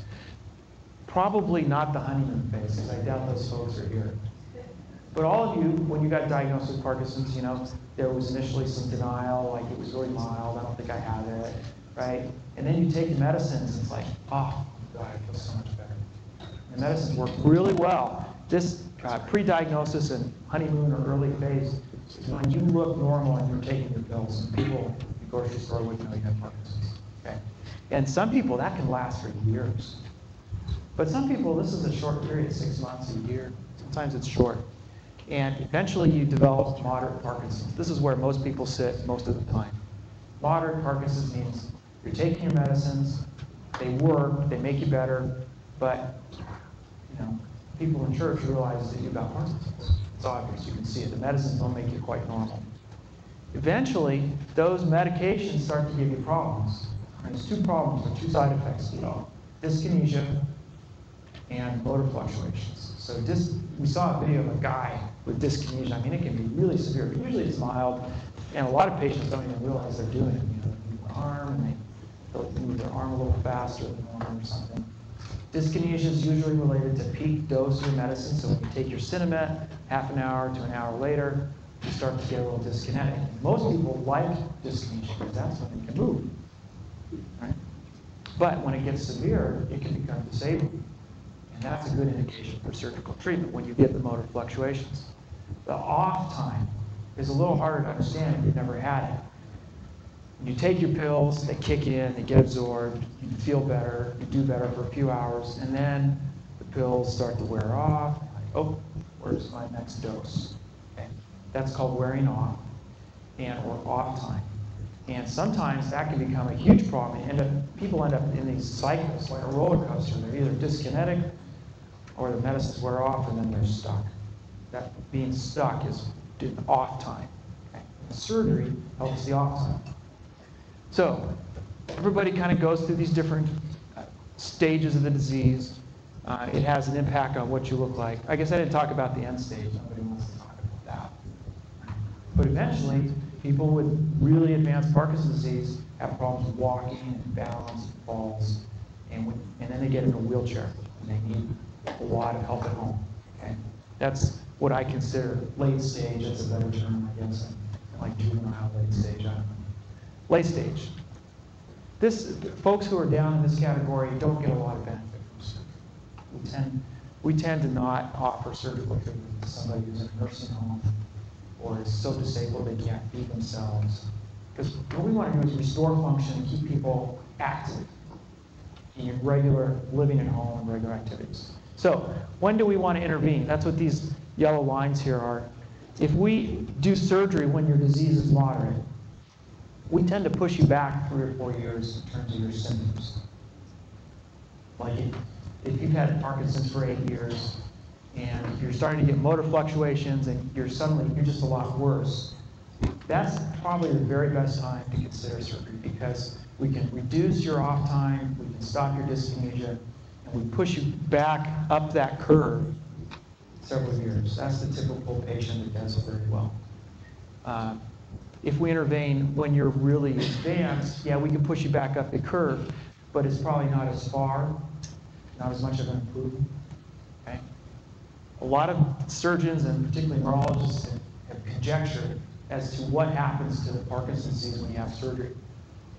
And I think probably the consensus at this point is that your Parkinson's disease continues at the same rate of progression, whether or not you have the surgery. It's one of the most common questions I get. And we're going to do question and answers eventually. The disease still progresses, and the symptoms that the surgery doesn't help continue to get worse. The symptoms that the surgery helps are stable for years and years and years. Okay. So, what does it help? Huge impact is on dyskinesia. We can basically eliminate dyskinesia by reducing the dose of medication, so you never get enough medications to get the dyskinesia. Okay. Off-time reduction. Lots of research on reducing the off-time. It's probably about a 50% reduction in the amount of time that you're off in the day. So if you spend 3 hours a day off, you're only going to be an hour and a half. And the severity of the off is improved as well. So you're not as bad off as you are in your off state. Tremor elimination in Parkinson's is very good in most patients. It's not 100%, but it's very good. Tremor is one of your major problems in Parkinson's, then it's a really good treatment for that. These are the best 3 improvements that we get from the treatment. Patients tend to take less medicines, less frequently. So if you've got 20 pills in your box you're taking every 2.5 hours, the surgery is going to help the complexity of the medications, which kind of makes your day a little bit easier. The other things it helps is stiffness, slowness, and posture. And it helps the shuffling gait. And a bunch of studies on activities of daily living. Nobody knows what that is. But activities of daily living are buttoning your shirt, taking a shower, eating food, drinking out of a cup, really just basic things that with Parkinson's can become challenged. It's to be slow. People have problems buttoning their shirts. Those things tend to get a little bit better. Lots of studies on that. Now, what does it not help? It does not help gait freezing. Anybody have gait freezing want to demonstrate for us? Okay, this is gait freezing. So this is shuffling gait, right? And this is gait freezing. You're walking along and you come to a doorway and that's gait freezing, okay? I don't know why, but the surgery just tends not to help that very much, okay? Quiet voice, hypophonia. The other part of this is dysarthria. So some folks tend to talk on the phone and they give you 4 or 5 words really fast and then they pause. Or you can't hear them on the phone and everybody's saying, what? What? That quiet voice. Surgery doesn't help that much. If you have really bad swallowing problems from Parkinson's, it's not going to get better. In fact, it might get a little bit worse. It does not make you any smarter. It doesn't make you any dumber either. There was a lot of concern in the early years of this treatment that we were making people's cognitive function decline. And there's a lot of research on that. And the only thing that consistently gets worse is the speed of language processing. So there may be a small impact on how well you think, but it's very mild. It does not cause dementia. And it doesn't fix your depression. In fact, some people have these really high expectations of surgery and they're never met because they're too high, and then they get more depressed after surgery because they kind of imagine this is the solution to everything, and then they get depressed because it didn't fix them 100%. So it clearly does not fix mood. It doesn't make you more depressed. It doesn't fix your depression. Okay, that was Parkinson's. Let's talk about essential tremor. Essential tremor is a disease where there's really not a lot of good medication for this. The beta blockers, propranolol, all those, primidone, sometimes some of the anti-seizure medicines, they help the tremor, but there's not really a good medicine to treat this, especially when the tremor is disabling. Can't drink, can't write. The surgery is fantastic for essential tremor that's disabled. It is the most exciting thing there is in neurosurgery, I'm convinced of it, because it's instantaneous. And we've got Don Polk here today. He's the gentleman with essential tremor who's going to turn his system on and off, and you can see it looks like a party trick. Okay? We don't treat mild essential tremor because there's risk with the surgery. And if you have a problem and your tremor is mild, well then we'll make it worse. Okay? But when your activities of life are impacted to the point where you can't function to where you want to, that's when surgery is an option for you. Okay? Writing, eating, dressing, talking, voice tremor. Okay? So in general, the contraindications for surgery, and this really kind of applies to both essential tremor and Parkinson's, are the following. Dementia. If you've got Alzheimer's disease as well as Parkinson's, or Alzheimer's and essential tremor, we're not going to do surgery. Because the Alzheimer's ultimately is going to become your big problem. Okay? And we go through a lot of testing to screen you and make sure that you don't have dementia. Okay? And that's kind of our responsibility. I'm going to show you a flow chart that's very complicated about all the steps to go through to get to surgery. One of them is cognitive testing, because we want to make sure you don't have dementia. Severe medical disability. I take care of a lot of very sick patients with all kinds of medical problems. And we tend to, if you've got enormous, severe, advanced medical issues, severe heart disease, severe diabetes, severe hypertension, and you've had strokes, and you're really disabled from all your medical conditions, we probably, sometimes we'll try, but we tend not to operate on those folks. There's no age limit for this treatment. In other words, if you're over 85, I'm not going to say no. I've done surgery on people just over 85. But they're really healthy 85-year-olds. They're living independently. They're doing well. There's people who are 60 that are too sick to have surgery. So there's not a numerical age limit. There's a physical age limit. Okay, basically your medical status. Things that people are worried about, they think might be contraindications or not. We can do your surgery if you have a heart pacemaker. Okay? It does not interact with the heart. It makes the surgery a little bit trickier, but we're still able to do it if you have a pacemaker. If you're on Coumadin for atrial fibrillation or whatever other reason, we can still do your surgery. It's just a little bit more complicated, but we still do it. Like I said, age is not an exclusion. Way back when these studies were started 20 years ago, you had to be basically under 60 years old. Now we know it works regardless of age. Okay, for essential tremor, the location that we put the wire is different than for Parkinson's. All these locations are within about a centimeter of each other, but they're different anatomical structures in the brain that have different connections inside the brain tissue. And so for essential tremor, the technical part of the surgery is identical. Doesn't matter if it's Parkinson's or essential tremor. The only difference is where I put the wire in the brain. And then the other difference is how we manage you after the surgery. Okay, but the actual part of doing the surgery is almost the same. In essential tremor, we put it in this special structure called the ventrolateral nucleus of the thalamus, which is the location in the deep part of your brain where the motor system maps through. So where you move your hand, where that maps through what's called the thalamus. Okay. For Parkinson's, we put it in the subthalamic nucleus right here. Right? That's about a half a centimeter away. And then the other place we put it, which is not on this picture, is in the globus pallidus internus. And that's for Parkinson's and dystonia. Okay. This surgery has risks with it. It's not benign. And all of you should understand this completely before you decide to have surgery. Okay? And these are the risks. Before I go into the specific details, most people go through the surgery and they don't have any problems. But infection is the big problem. We did an analysis last year. We did 135 DBS procedures. I think that was our number. And we had an infection rate of about 3%. A lot of research studies have shown published their infection rates like 10%, 12%. So our infection rate is good, but we still get infections, and they're the bane of my existence. When we get an infection, it's a fixable problem, but we have to operate, take the equipment out, and we put you on antibiotics for a while. And if it was working, in a few months we come back and put it back in. So it's fixable. But if you get an infection, then you got a bunch of more treatment you have to go through.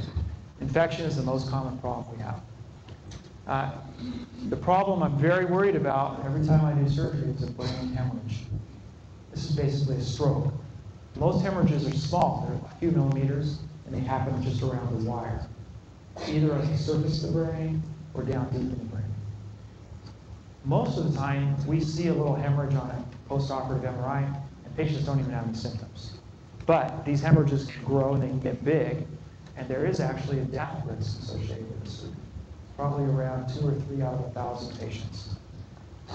And those deaths are because of a giant hemorrhage, and the family decides, no, we don't want to do interventions. If you have a giant hemorrhage, I can go take it out, and you'll live, but you'll have a stroke. Okay? And that's what nobody wants to have, right? Nobody wants to live with paralysis or disability. Those events are rare. If you're worried about that and you can't cope with the concept of the concern that I might have a stroke, then you shouldn't have surgery. But I'm not worried about it very much. It doesn't happen very often. Okay? Those are the two big deals. I've had patients with heart attacks after surgery. We try to make sure your heart's okay, but you all are at that age group where you can have a heart attack. Haven't had one in surgery, but the event rate is around 3%. Now, when we turn the stimulator on, we're stimulating the brain tissue with electricity. All of you have put a 9-volt battery in your tongue. Right? You test, is this a new battery or old one? Right? You pull the drawer out. Uh-oh. Well, that kind of shocking sensation is very similar to what people feel when we turn the stimulator on in the brain. Okay? And that electricity can spread to areas of the brain that cause side effects. The tingling can bother you. It can stimulate the speech areas that control your tongue and give you speech problems or dysarthria. And so Jamie's going to talk about some of those side effect things a little bit. And then these are wires. They're mechanical wires. They break, they fracture, they get old, they crack. And so we're starting into this group of patients that are 10 or 15 years out, and we're having to replace wires because they're broken. I had a couple people fall and crack the wires too. I used to think that wouldn't happen, but I've seen it. Okay, this surgery is complicated because it's very involved. It's actually 2 surgeries. Right? The first surgery puts the wires in the brain. The second surgery puts in the battery pack. We usually wait a week in between the 2 surgeries. After each surgery, you go home the next day, and you're at home for that week in between the 2 surgeries. So this is a typical process, and I think of it kind of as a 3-month block of your time. So if you're planning a trip to Cabo or wherever, make sure that we set the timing so that you're around for about 3 months, because it's going to take that long to get through the surgical process and to get the programming and medicines adjusted to the point where you're fully back at home and functioning like you are before. So a few months before surgery, you come to see me. A couple weeks before surgery, we get an MRI scan of your brain. I use that in the operating room to target where we're going to go. The day of the surgery, we put on a halo, we get a CAT scan, we take you to the operating room. I'm going to show you a video of what happens. Then you spend the night in the hospital. Almost everybody is 1 night in the hospital the next day. And then the surgery is the next week. You come to see me 2 weeks after surgery. You'll probably see Pam, my PA, Pam McLeod, back here at the table. And then we see you several times in those 3 months just to check on your recovery from the surgical aspect of the treatment. And then during those several months after surgery, you're seeing your neurologist, Dr. Aldred, Jamie Marker, some of the other neurologists we work with, and they're programming. This is like, it's not a computer program, but it's adjusting the stimulator. Jamie's going to talk about the different parameters. It's kind of a complicated process. It's basically an art form. There's not a standard way to do it.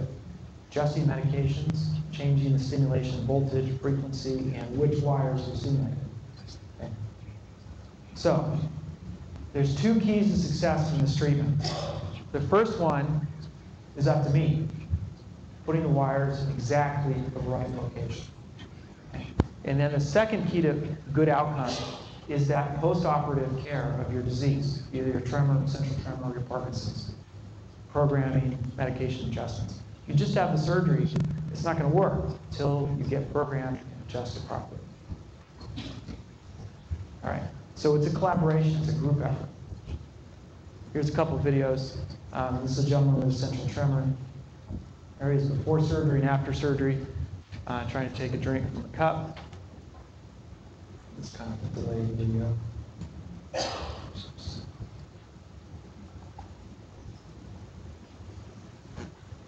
So there you can see. There's still a little bit of tremor, but compared to before, I mean, it's quite a bit better. It's able to drink from the cup. By the way, I don't have any tremor.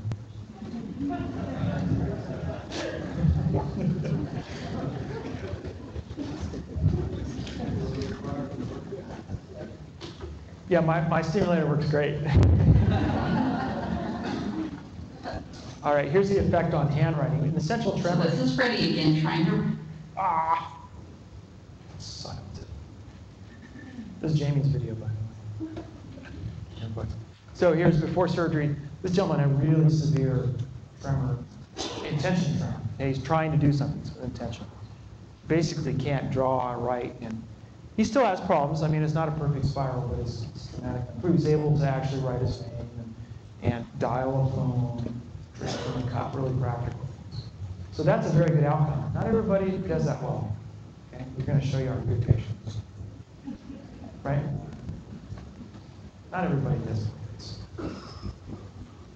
Okay. The surgery, let's talk about this. This is the fun part. Patients, I think you'll enjoy this part. I'm going to show you a couple pictures from the operating room, kind of talk about some of the technical details, and then we have a program that's actually getting a little bit dated now. I think it's 4 years old, that has some intraoperative video and some patient testimonials and stuff, so we're going to play that. I think it's about 10 minutes long. So, the right location in the brain, let's go back, it's a little teaser. The right location in the brain is the size of a pistachio, or a pearl. It's very small. And you've all seen that wire. It's about twice the size of the diameter of that wire. Right? And if we miss that spot, the stimulator is not going to work right. You're either going to have side effects or no benefit. And so the placement of that wire in the brain is very precise. And we have all these tools that I use to make sure we're going to the right spot and we're in the right spot. Some of those tools are mechanical. I'm going to show you the mechanical part. Some of them are neurophysiological, meaning that we turn it on and we listen to your brain cells and we see what stimulation effect has on your symptoms. And then some of it is imaging. We actually take a CAT scan in the operating room. We see that the wire is where we think it's supposed to be. Okay? So to get the precision we need, we use a halo. And the halo is glued into the skull. Sounds a little barbaric, doesn't it? The good news is I numb your skin up before I put it on. And the notion of it seems painful, but it really is not that painful. Put hundreds and hundreds of frames on it. And it's very rare for patients to faint or scream out in pain. Most of them say, oh, well, it's as bad as I thought. It's the worst anticipation. It's the anticipation that's bad. Okay, so then we bring it to the operating room. We get your physician comfortable, and that frame actually attaches to the bed.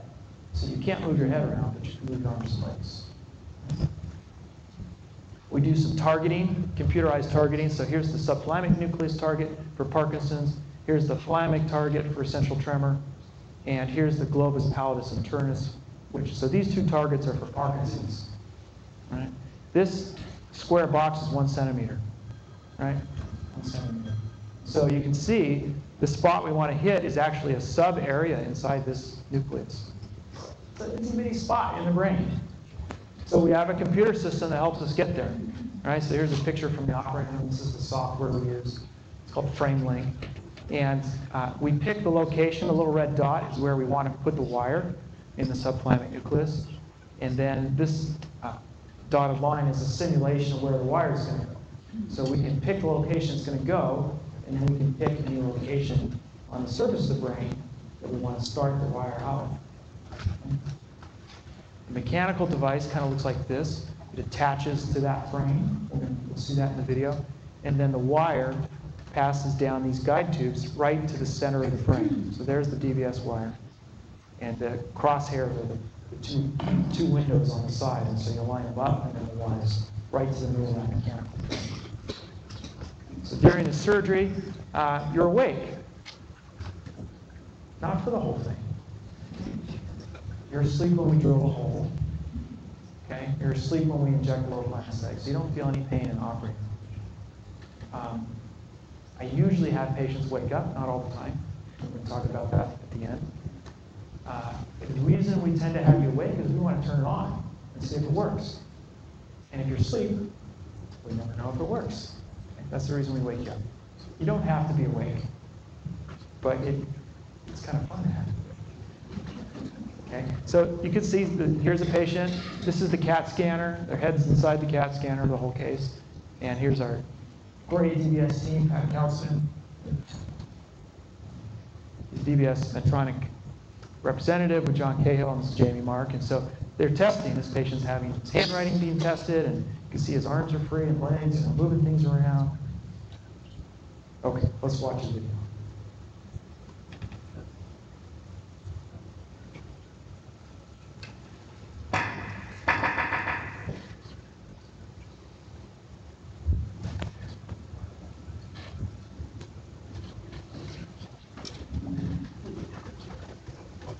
Viewer discretion advised.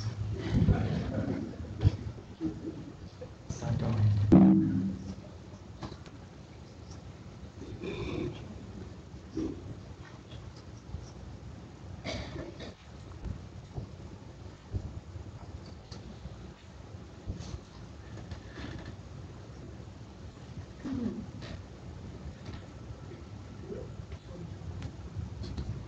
People diagnosed with essential tremor and Parkinson's disease are often sentenced to a life of debilitating tremors, shaking so severe they can no longer work or perform routine tasks like holding a spoon or a fork to feed themselves.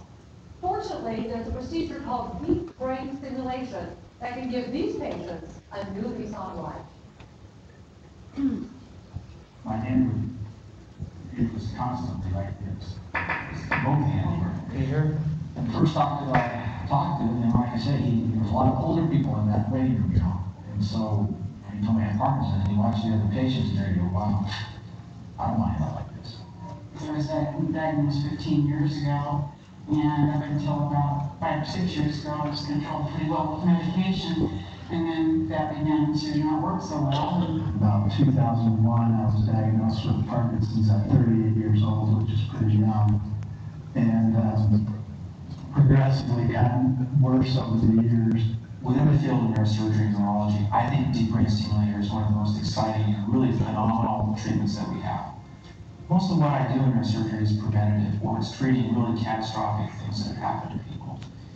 But deep brain stimulation, it fixes people, it makes them better, it takes them from a state of disability and returns them into a state of function. For people like Tom, Mike, Lori, and Shane, the continued loss of control of their bodies gave each of them a bleak outlook. As electricians, we get to work on some hot electrical panels and things, and it's kind of shaky to worry about going into an electrical panel with your hand shaking. I got to the point with medication that was too much high and low, and it was not working the way that I needed it to even be able to function. For a while, I wasn't able to even write with my right hand without taking it and pushing it along. And what were your options at that time? Well, it's nothing, like you said, you know, just deal with it.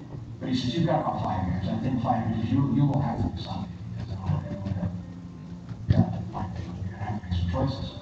Well, it was taking away my ability to really be able to plan to do much of anything from day to day because it was so erratic as to whether or not the medication would work from day to day.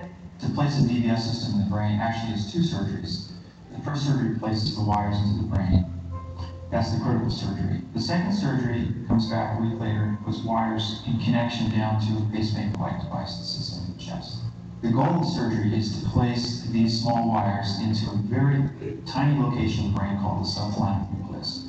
It's about the size of a small almond. And so we use many different pieces of equipment and different techniques to make sure we're getting into the right spot. Then we stimulate the brain with electricity, and we see if it has an effect on their tremor or their stiffness.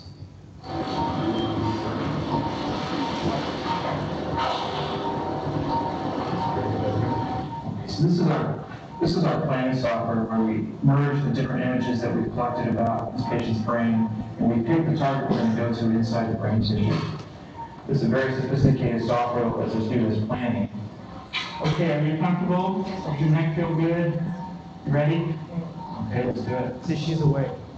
It's going great. How about you? So this is called our phantom base. It simulates where we're going inside the brain. So I set the coordinates in the brain on the phantom, and I set the coordinates on the arc, and we'll make sure that they line up together as double check. During the deep brain stimulation wire placement, there's multiple steps in the process. The first step is we bring you to the operating room and get you situated very comfortably on the bed. The second step is we give you some sedation so you're asleep. We make 2 small incisions on your head behind the hairline. And then we drill some holes so we can get down to the surface of your brain. Then you wake up and we begin the surgery when you're awake. Now, it's remarkable that the brain has no sensory fibers, so you can't feel anything when we're doing things in your brain. Okay, you can start with that now. Okay, this is all. All right. Sandy, are you awake? The brain has billions of neurons, and neurons communicate with each other.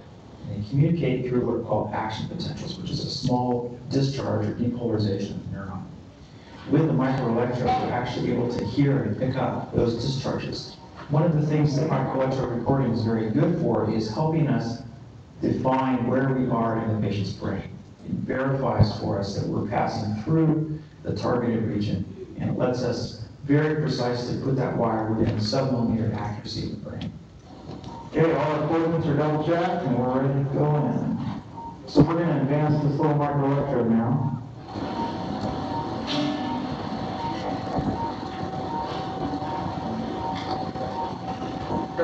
Okay, we're all hooked up to the microelectrode. Let's see if we got some signal. So it looks like there's some kinesthetic cells in there that are responding to activation of our arm. So this is the GPS wire we're going to put inside the brain. Got 4 little contacts, and we can stimulate each of those little metal contacts through our stimulator. And here they are working on your brain, and you're not feeling anything. Not doing a thing, wide awake. Is it weird? It was weird. It was kind of big excitement in a way, strange, but it was good. I had no pain memories. When we're stimulating, we're of course testing the patient, and we have them move their hand and look for their tremor, and move their arms, look at the stiffness, and see how fast they can open and close their hands, which is a sign of the slowness. Stimulated 3 and 4 volts now. Much more better amplitude. How far is that my brain? Well, it's moving about 5 or 6 centimeters. Let's go the way down there. Let's see, okay. So we've taken an intraoperative CAT scan with a wire in the brain while we're in the operating room still. And we've taken those pictures and put it onto our planning station, and we can verify that the wire is exactly where we want it to be. The deep brain stimulation procedure is truly revolutionary, especially when you see the dramatic results. This is Shane Wilson, and he's a gentleman with Parkinson's disease. He was diagnosed 9 years ago. And in April of this year, of 2010, we implanted deep brain stimulators for treatment of his Parkinson's disease. And to start with, Shane's device, like I said, is off, and now I'm just going to turn it back on.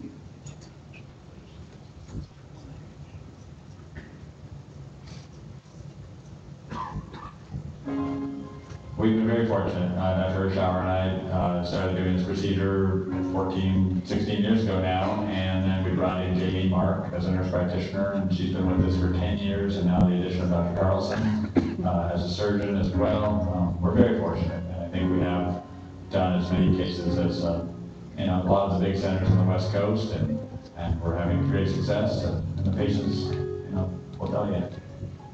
As a Parkinson's patient, you feel like your whole life's going to be taken away from you in some way, so to have that feeling of you're under the right care was so important. And this surgery did so many wonderful things. It really gave me my life back. Do you feel like you have a new lease on life? A new, very, very much. If anybody that has the tremors of any kind, Parkinson's, essential, I would go for this procedure any day. It's actually brain surgery, but it's worth it. People say, you come up to me and say, gosh, you're doing really good. I go, what are you talking about? I go, oh yeah, I've got Parkinson's. No, really, I don't have tremors. Okay, so let's turn your stimulator on. 8 minute beat. Ooh, we're getting a little rush. There was a tremor. My advice for anybody that's considering it is not to be afraid to do it. I mean, it is brain surgery, but it wasn't nearly as traumatic as what I thought the experience would be. And for the good and the benefit that it's given me, if I had to do it once every year to keep going like this, I'd do it in a heartbeat. I would do it all over again. I wish I'd done it sooner. It's just totally been a miracle for me to get my life back. As you've seen in this half hour, the Providence Neuroscience Program offers not only cutting-edge treatment, but also exceptional and compassionate care. I'm Nadine Woodward, and thanks for watching.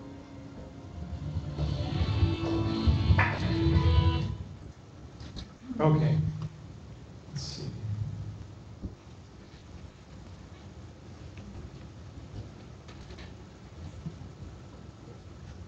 We're short on time, so I'm going to skip through all this. But just to let you know, we're doing some scientific research on the surgery. So if you end up coming in surgery with us, we're going to probably ask you to be involved in some of these different projects, which is very exciting. And okay, so this little slide of our team. This is a team effort, and it's a team across multiple medical practices. This is not just one group. We all have different businesses, we work with different people, but we work together as a team to coordinate your care, all right? 2 neurosurgeons, Dr. Hirschauer and myself, our movement disorder team, Dr. Aldred and Dr. Greeley, Jamie Mark, and integral part of that team is John Cahill and Pat Kautzman. And then we work with lots of regional neurologists as well. Some of your neurologists may be on this list. If it is, then just ask them. They can send you to us for referral. Otherwise, if you're interested in this treatment, then get in contact with one of us. I always have to say thank you. Today, big thank you to the Providence Foundation. They've been supporting us so well with our food and our location, but also with equipment we use in the operating room. So a big thank you to the foundation, our Parkinson's Resource Center, our Providence Neuroscience Institute, and Medtronic. Let's get our team up. We've never done this before, but I want everybody to come up, or stand up at least. So John Cahill in the white shirt and tie. It's our Medtronic's rep. Where'd Pat go? There's Pat. Pat Kautzman. Pat, how many years have you been doing DBS? Longer than I'd like to admit. 17. 17, okay, she's 17. Katie McLeod is my research assistant. So if you do research with us, she'll be taking care of all the aspects of that. And Pam McLeod's my physician's assistant. She takes care of our medical therapy. And Jamie Mark, sorry, nurse practitioner that takes care of our patients. So, and that's a picture of her. So we're short on time. Thank you. Since we're short, let's just go ahead and jump into Jamie's presentation. And then hopefully we get that done in 20 minutes. I'll be fast. They never leave any time for me. And then well, we want to answer all your questions. Best class. Yeah. Well, that's.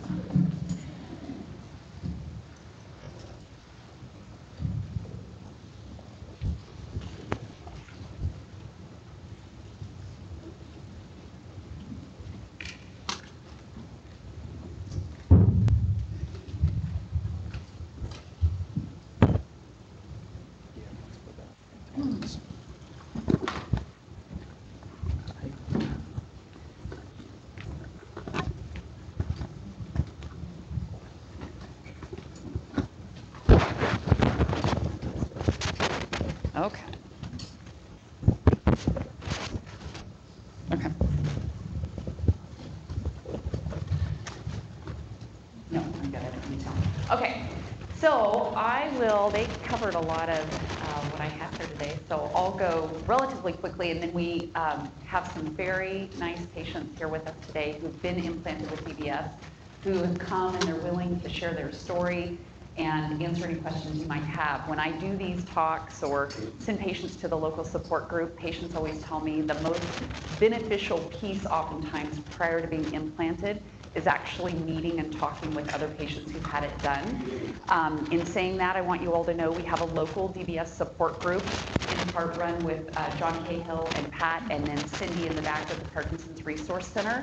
It meets once a month, typically on the 3rd or 4th Thursday, from 5:30 to 7:30 p.m. at the PRC, which is located on Washington and about 6th Avenue. So it's a really helpful group.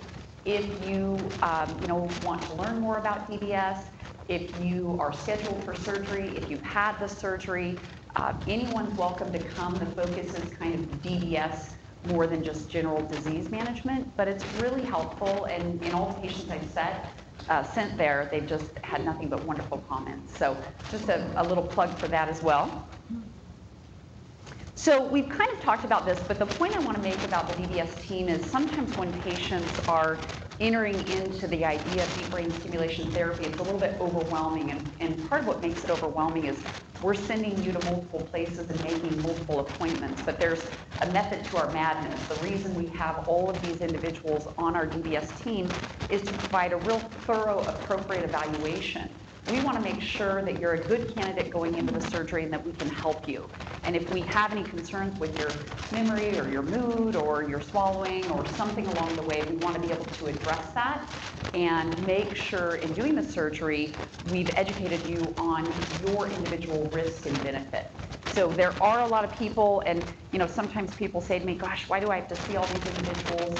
But there really is a reason for it. So there's a lot of people on the team, and it helps us provide the best outcome we can. We've talked about the different targets today.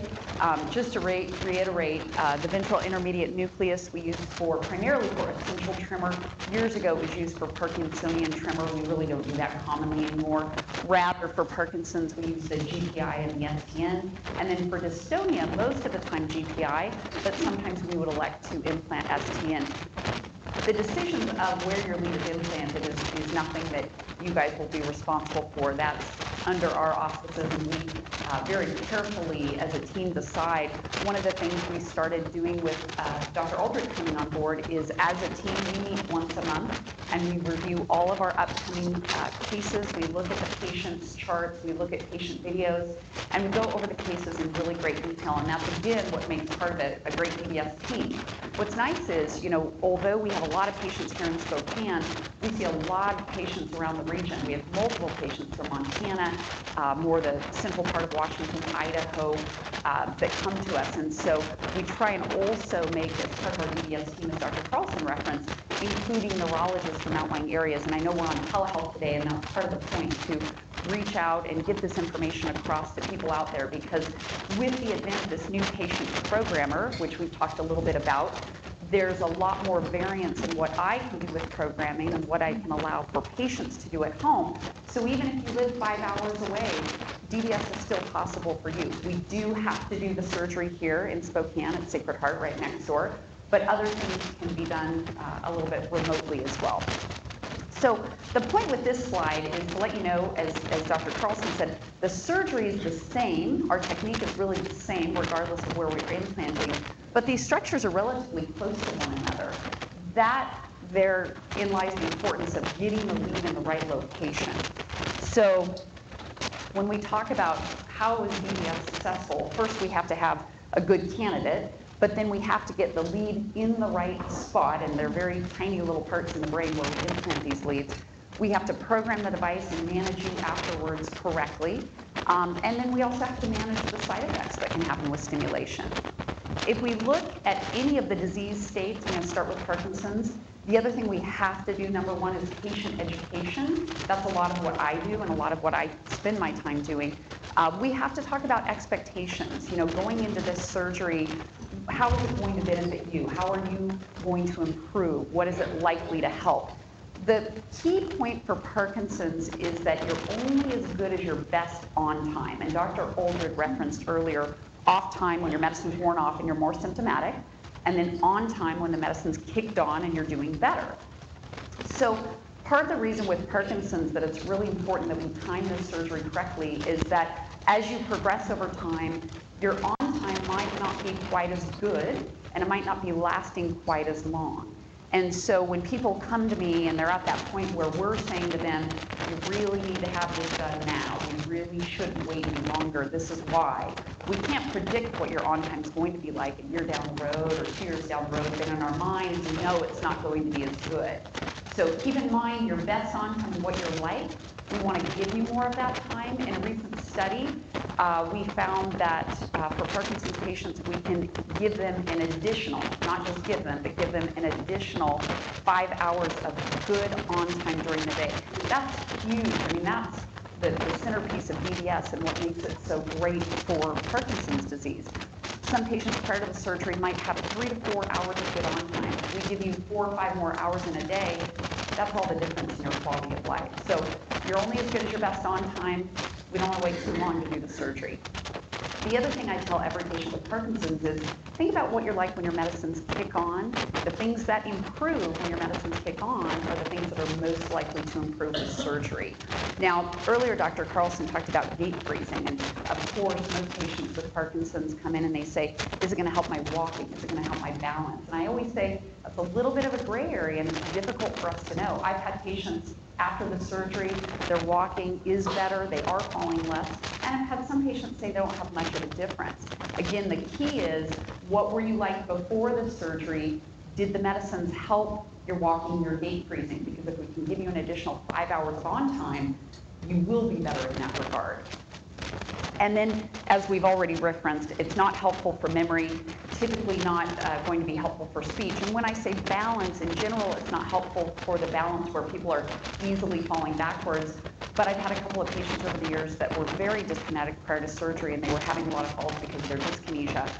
We, after the surgery, were able to reduce, if not completely eliminate their dyskinesia, and their falling was much less. So we can't always say it won't help with balance, but in a general sense, we don't feel it will improve balance. So we've kind of already talked about this, but you'll hear us use this term called window of opportunity with Parkinson's disease. In general now, we believe that's about 5 to 10 years after diagnosis. That, for most people, is going to be a very good time to implant. Now, we just implanted someone a couple weeks ago who's had Parkinson's for 19 years. She's progressed very slowly, done very well. So it's not to say you have to fall in that window, but we do have to be thinking about DBS for Parkinson's earlier than what we used to years ago. So essential tremor, again, patient expectations. What do we expect to improve and get better?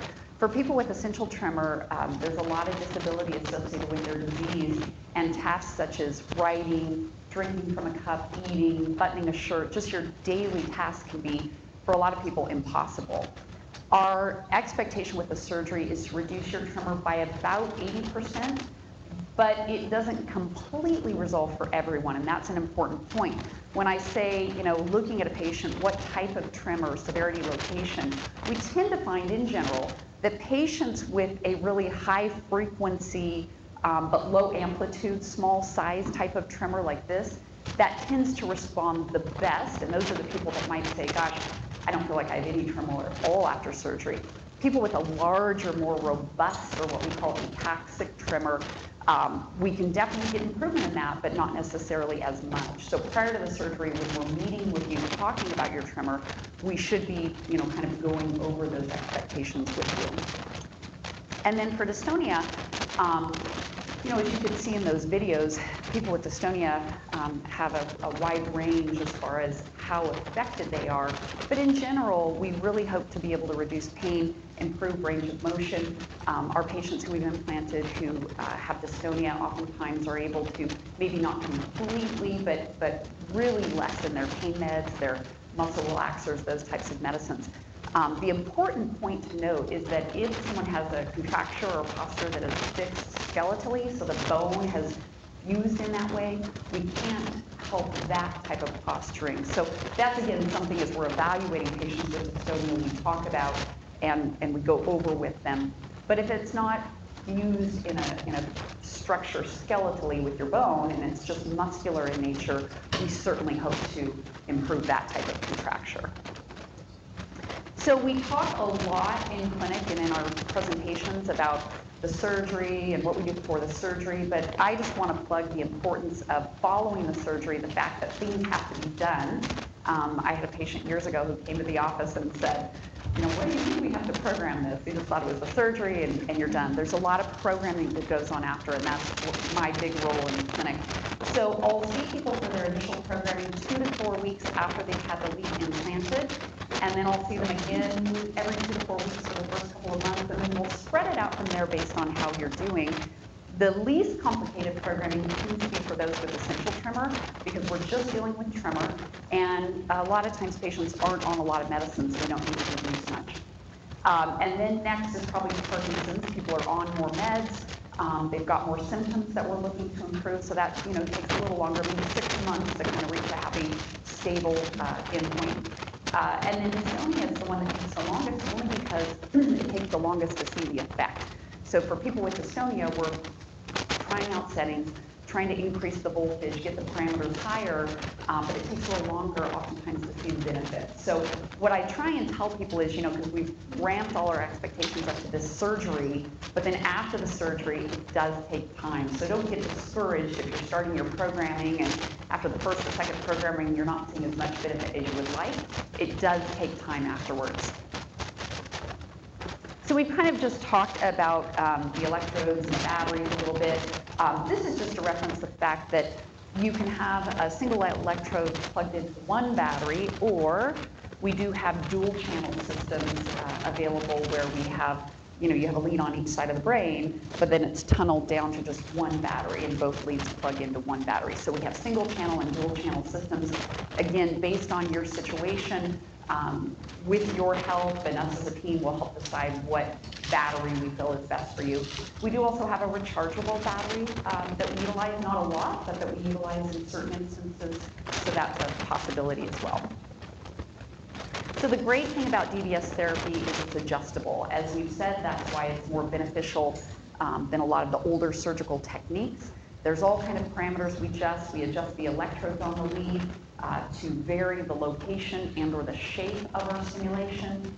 We can adjust the amplitude or the voltage, the pulse width, the rate. So there's all kinds of adjustability to this device.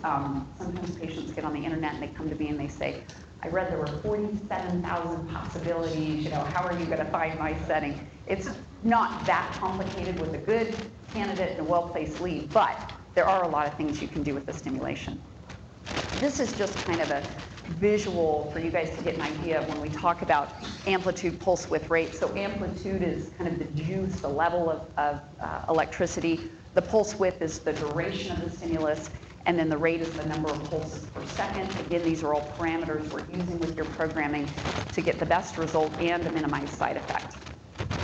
And then just another important point, kind of one of the exciting things about DBS, as we've referenced a little bit, is medication reduction. I think especially for people with Parkinson's disease, by the time they're entering into surgery, they've been taking medicines multiple times a day, maybe multiple medicines every day. And up until the advent of DBS, we never had an opportunity to reduce. We would come in, we just add on more medicine, add on more medicine. Now with the advent of DBS, we have the opportunity to reduce medication. Statistically, this is just the most recent study. With GPI implants, the likelihood of reduction is a little less than with STN. I would say just anecdotally from our practice, I think with STN implant, we oftentimes get close to a 40 to 50% medication reduction. And again, that's just significant in cost, quality of life, minimizing side effects from the meds, all of those types of things.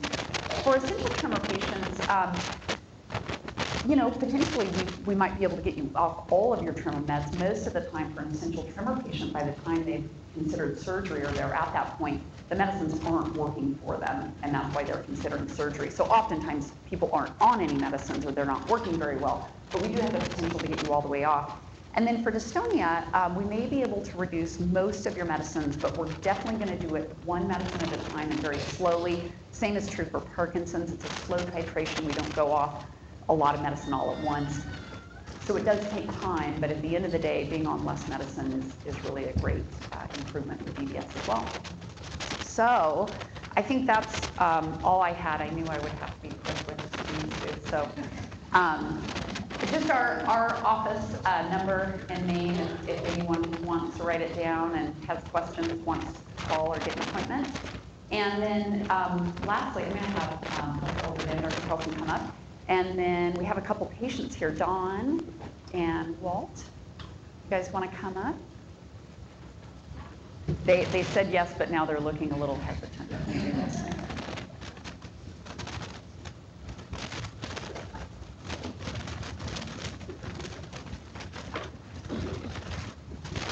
we'll get chairs for you guys. Come on up. Yeah. Come on. Okay, so what I thought we'd do, what we tend to try and do, is do a little interview and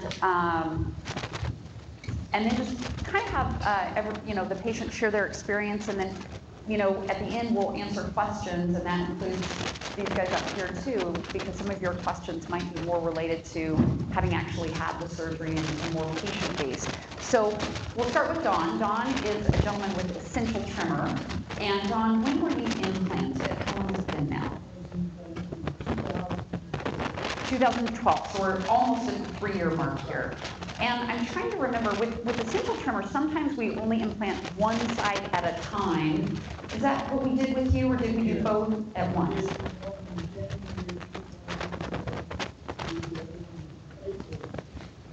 Okay, so we did the first in January of 2012 and the second in April of 2012. With Parkinson's and or dystonia, we would tend to implant both leads on the same day, the same surgery. With essential tremor, we often stage it, we separate the two.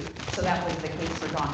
So Dawn, tell me, before the surgery, what was your tremor like? What was it causing difficulty with? Well, I had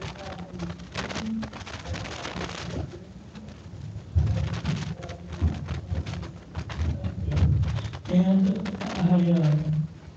I was taking 250 milligrams of propanol a day, and it really wasn't doing me any good. So I was at a point where I was actually ready for the surgery. Yeah, and that's again what typically happens. So Don was saying he had trouble eating, drinking, writing, kind of any activity of daily living was getting really challenging. Yeah. So tell these guys about the surgery. What did you think about it? Well, I think that's the most painless surgery I ever went through in my life. And it was probably the easiest situation I could go through. What else have you been through? I've had 2 knee surgeries. So if you think that this is painful, it's not. Go get your knees done. A little plug for the orthopedics there. Okay, good. And after the surgery, do you remember, I can't really remember, but do you remember if the first programming session, if you noticed improvement, did it take a few sessions? No, this was automatically. After the surgery was done and Dr. Carlson put the pacemakers and everything in, and I went back a week later and seen him and Jamie, and the minute they turned it on, it was a 100% success. So with essential tremor, again, because we're only really dealing with tremor, it's a little easier job on our end of programming and whatnot. And on that first day, we get the device turned on and we get some stimulation going. It's not necessarily going to be the highest setting where you're ultimately at, but getting some good response and hopefully seeing some improvement early on. And as I just recall Don's settings in my mind, I think he's still pretty low with the settings. And now, how often do I see it? About every 3 months? Every 3 months. So we follow up every 3 months. We don't always make changes every time. We maybe check the battery, check the device, that sort of thing, just depending on what he's doing. So Don, let's just, do you mind if I have them lift your hands with your device on and off? Okay, so with both hands, will you just hold them out? Good, and with this right hand, touch your finger to your nose and back out. And with the left hand, good. And then your 2 fingertips in close to one another, not quite touching. Okay, so this is the little patient programmer. So let's turn the devices off and just see how things look in the off position. And typically when we turn the devices off, people don't feel much of anything, but you can already see just with doing that how Don's tremor comes back right away.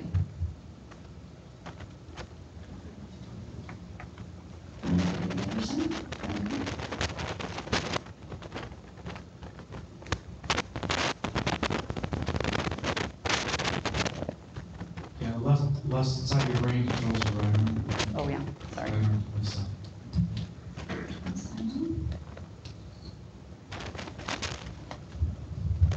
So with tremor, whether it's essential tremor or Parkinson's, tremor is something that tends to come back right away when we turn it off, and it gets better fairly quickly when we turn it on. Now, interestingly, and for a lot of people with essential tremor, and Dr. Aldred pointed this out earlier, so for essential tremor, we say it's a movement-based tremor. So at rest, you don't see much, but then as people go to move, they really shake.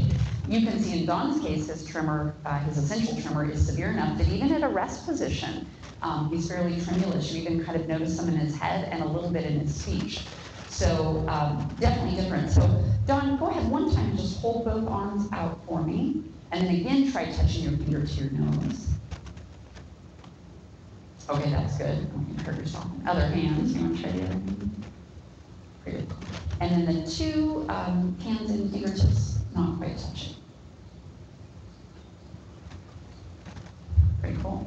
Okay, so let's get them both back on. Now, when we turn the devices back on, sometimes people feel a little bit, sometimes some tingling, or like Lori in the video, she said, oh, I feel a little bit of a rush. Tell us, Dawn, if you feel it. Do you feel much of anything when we turn it back on? But it's not much. A little bit of tingling? Yes. Okay.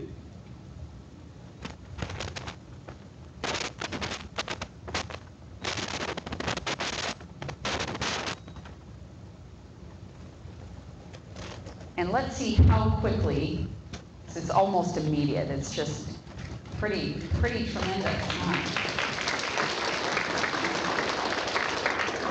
Good. Thanks, Dawn. That's great. I'm going to have you stay up here while we talk to Walt, but I'm going to have you stay here because there might be questions.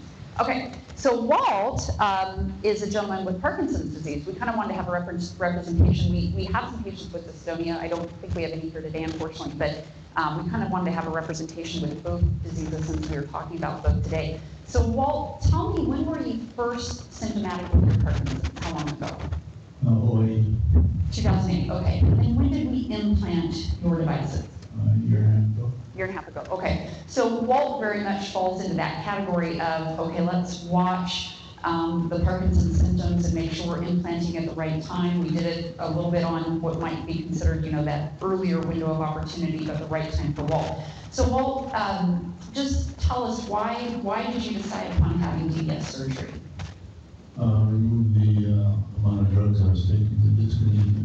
Okay. So Walt was taking, the amount of drugs he had to take to be functional was causing that involuntary rolling right movement dyskinesia. Yeah, okay. And tell me about your surgery, what you remember about it. I think the worst part is getting there at 5 a.m. Yeah, getting there at 5 a.m., that's not so fun. That's not so fun.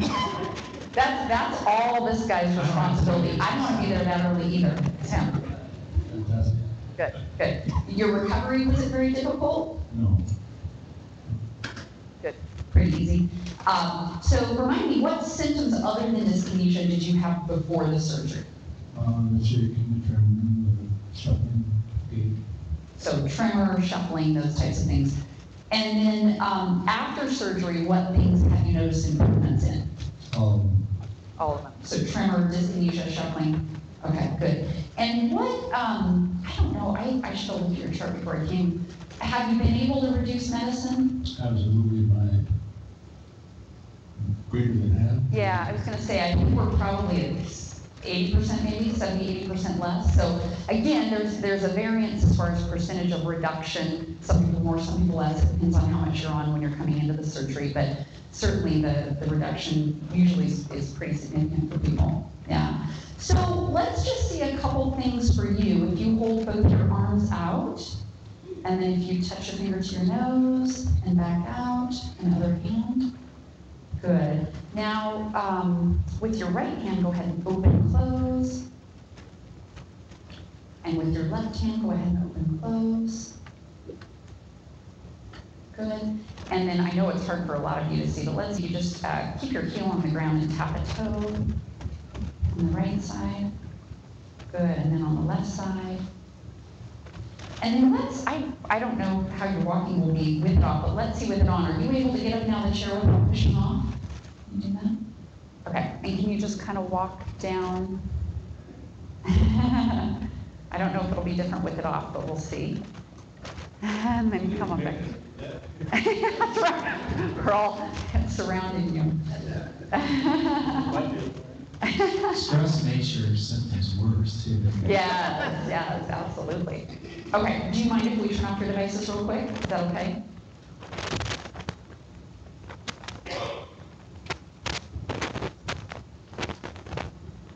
Turn this light on. And with Parkinson's, as we've said, we're certainly looking at tremor, but we're also looking at speed of movement, rigidity, walking, all those types of things. We haven't done this for a while. We've turned it off for a while. So. Okay, so again, remember with Don's case and his being essential tremor with movement, he had more tremor. You can see for Walt, it's more in a rest position that he has tremor. Let's just see with the hands, if you open and close. Go ahead, you both. So what we're kind of looking for, and it's something that we as clinicians pick up on, is speed of movement and rhythm, and Walt's with the devices on are certainly far better. How do you feel with that? Good. Not good? Not good. Okay, with your toe, let's just see, can you tap your toe? That still looks pretty good, not too bad. And then the left foot. Yeah, a lot harder on that left foot to move, huh? And then let's see if we have you get up and out of the chair and walk, and I'm going to make sure Dr. Aldred's real close here. He needs to catch you. Okay, so still out of the chair pretty good. And not too bad with the walking either, maybe a little bit slower. Definitely the tremor, but not too bad. Trouble turning though, huh? We talked about that, how difficult turning is. One more time, walking? He wants you to do it one more time. Yeah, really, God.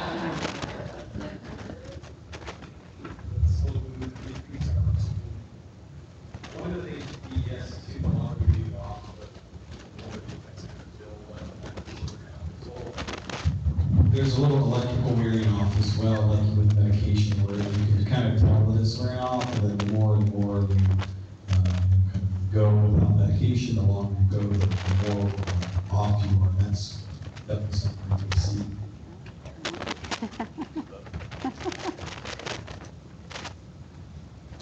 Okay, so now we're going to get him back on.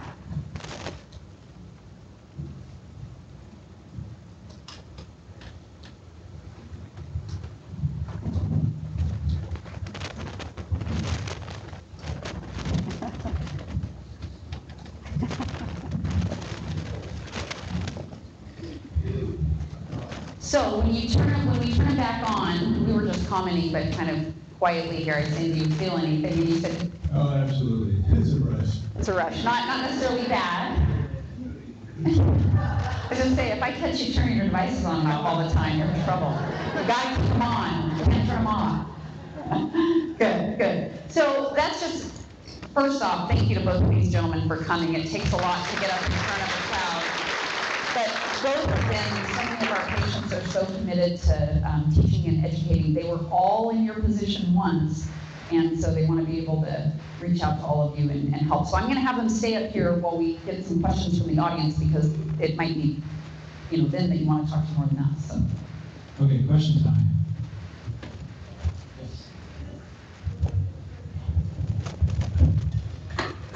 Is hereditary tremor and essential tremor the same? Dr. Aldred? Essentially, yes. Benign familial tremor and essential tremor are terms for the same condition. Yes. And essential tremor tends to run in families. Yes, it does. Maybe about half the family members are affected. Although you don't have to have a family history to have essential tremor. Question in the back? Go ahead.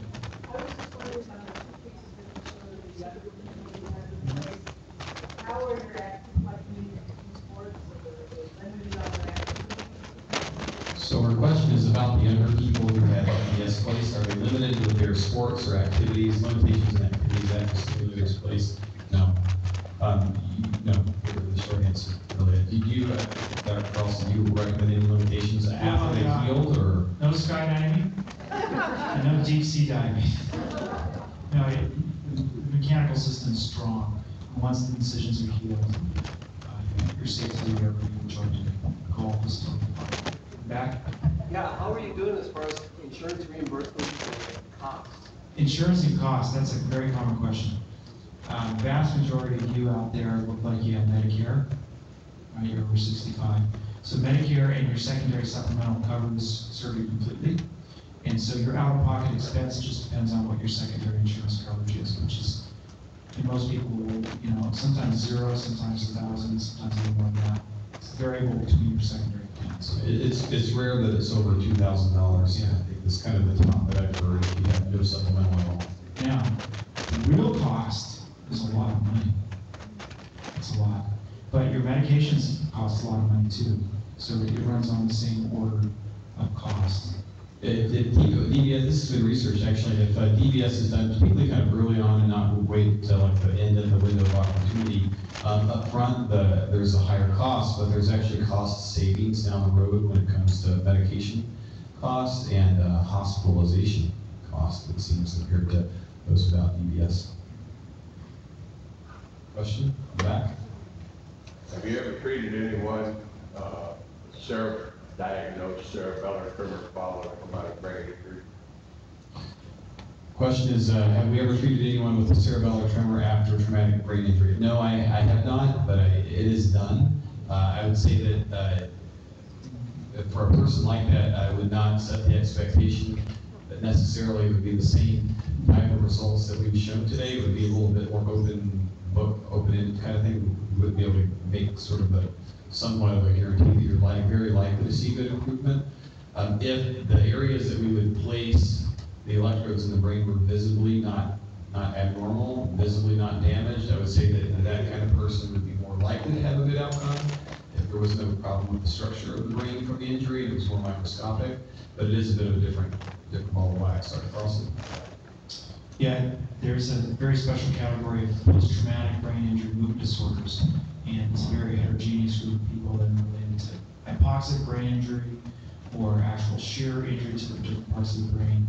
And if it looks like essential tremor, it'll probably get better from surgery. If it's an ataxia from pure cerebral damage where it's a wide, uncoordinated motion, that's probably not going to be good. So it just totally depends on the circumstances. Patients with essential tremor. When you put those leads in the brain, what do you do with them while you're waiting for the leads? What do you do with the leads when you're waiting for them? Well, we coil them up under the skin and close all the skin up so they just sit there. And I actually put a little plastic adapter on the other end of the wire so I can feel it. So when I do the second surgery, I can make a cut in the skin just right above that wire so I don't have to unwind everything. Yeah. And then that gets pulled down and it's a spot. Yes?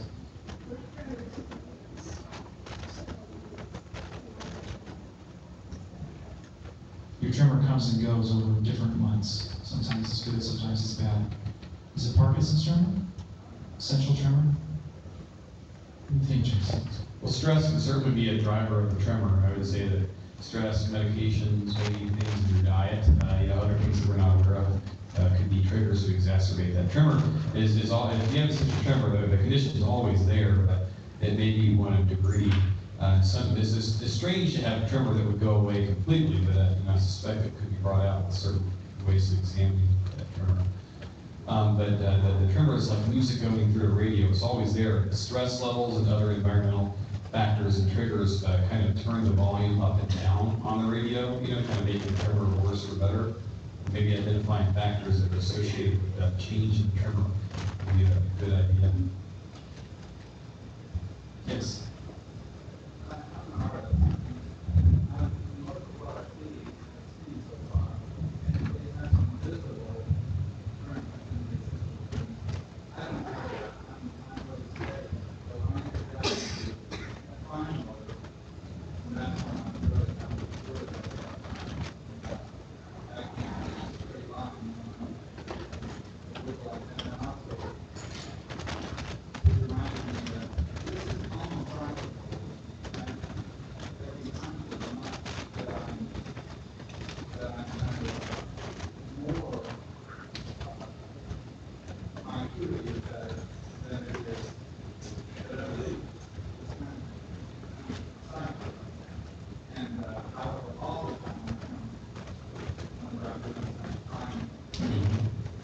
Well, there's a point about having the essential tremor that isn't too bad when he's doing larger movements, gross movements, we call them gross motor movements. But then the real fine movement, he's an artist trying to paint real things out. And this is kind of a subgroup of people, a specific group within those with essential tremor that have what we call a task-specific tremor. So certain tasks can really bring it out. I think that video sort of got at that point that I showed about the lady who sure wasn't that bad, but when she tried to drink, it got worse. And I definitely see that. It's a very, very interesting group. There's not that many people with tremor like that, but we definitely see it. Task-specific tremor, it really is just a form of essential tremor, so that's not unusual. Like we said earlier, there are factors that make it better and worse, and looking for those would be one thing to do, try to avoid aggravating factors. But that tremor, if it's a very big tremor, if you're doing fine motor tasks and there's a very big tremor, usually that's the kind of tremor that we would want to go after with DBS. If it's a fine, still if it's no tremor or minimal tremor, it goes from very mild to kind of mild to mild moderate. Medication will often work really, really well. I just tell the story occasionally. When I was at OHSU as a movement service fellow, we had a nurse. She got a very coveted job of an IV therapy. So are there any nurses here? So they're kind of like, there's like goodness, they're your kind of your entry job sometimes, and then like the ones you kind of really gun for, you want to try to new brain. And this is her big job. She just wanted to do this IV therapy job, really good hours, and really good situation for her. And she said, you know, I've always had a little bit of a tremor, but then when I started doing lots of IVs, my tremor would come out right when I'm putting IVs in patients' arms, and I can't believe this is happening. What can we do about this? And so, I mean, it was big, and I had her kind of demonstrate how she would put an IV in on me with not a needle, but, and it was all over the place. And so, it wasn't severe, it was moderate. Treated her with a pretty low dose of propranolol, tremor went away completely. She was very, very happy. Continued on. So there's a task-specific tremor like that. There's a patient actually that's going into work now that has a very task-specific tremor that we're looking at. One thing that's really interesting about those folks like that is that when you go with the microelectrode recording that Dr. Carlson spoke about, you often don't really hear the tremor cells and the firing that we typically see with the essential tremor unless you have them do the writing right then and there, and in which case it will spike. It will really start to spike. Otherwise, it's really, really quiet. One of the last procedures I did at my old place in Wisconsin, the surgeon was kind of on the table saying, are you sure this patient really has tremor? I promise they do. They didn't really hear a lot, so I could understand where they were coming from. And as soon as we had them write, which is the surgery you do a lot of times is keep the patients awake, had them write and draw, all of a sudden the thalamus started firing in the typical way that we see. So it's kind of really interesting, different group, but very task-specific tremor is real common. I mean, it's not very common, but it's common enough that we see it treated. So.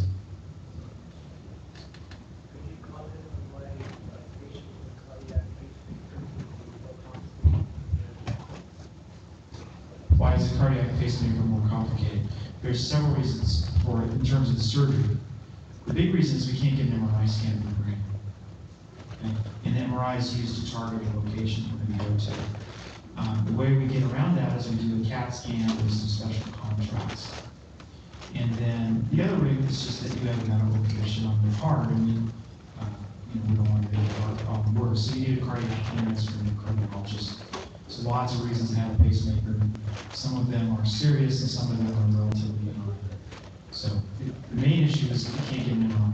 We're still able to target it, which is a CAT scan. Yes?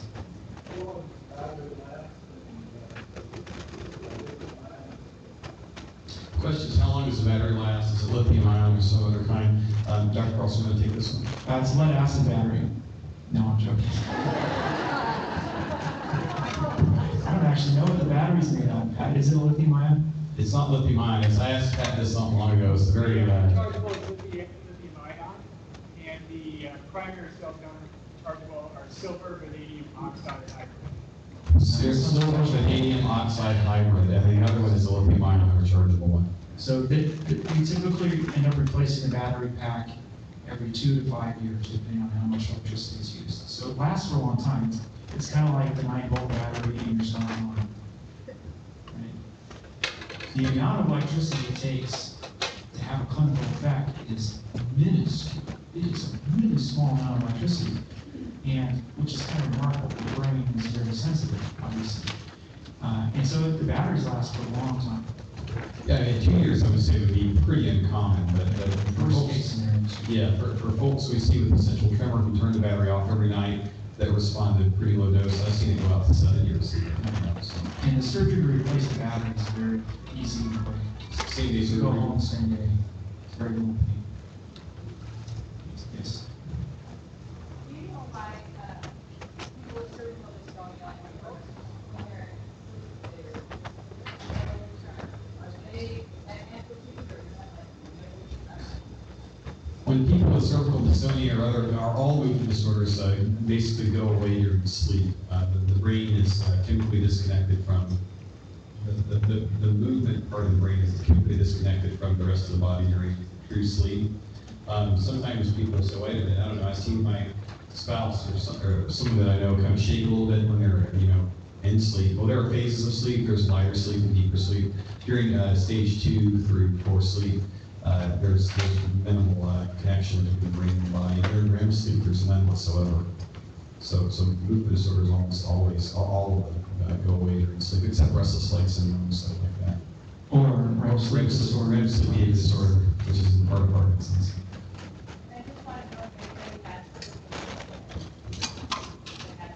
Any cervical dystonia patients?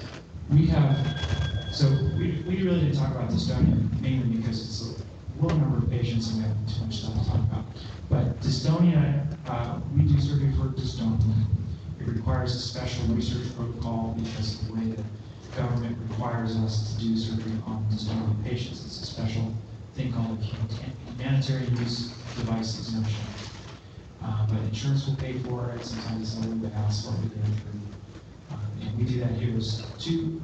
I'm not even sure if University of Washington's doing it for dystonia. The Swedish is the only place in Seattle that has a dystonia IRB protocol. We do it here in Spokane. Question up here.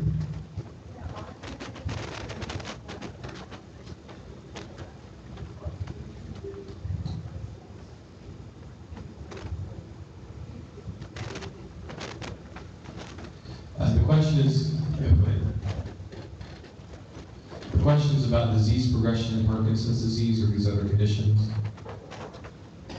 or essential tremor. There's nothing that's been shown to slow the progression of Parkinson's disease, essential tremor, or dystonia, nothing definitive at least. Certainly for Parkinson's disease, and really all neurological, most central nervous system disorders, exercise is probably the best thing we have right now. We have strong evidence in animals. It's hard to study exercise in humans, but there appears to be a pretty strong disease modification effect in lab rats and stuff that we make or that we allow one to exercise a lot and the other group not, and then make them Parkinsonian. The ones that have exercised quite a bit are much more resistant to the effects of making them Parkinsonian.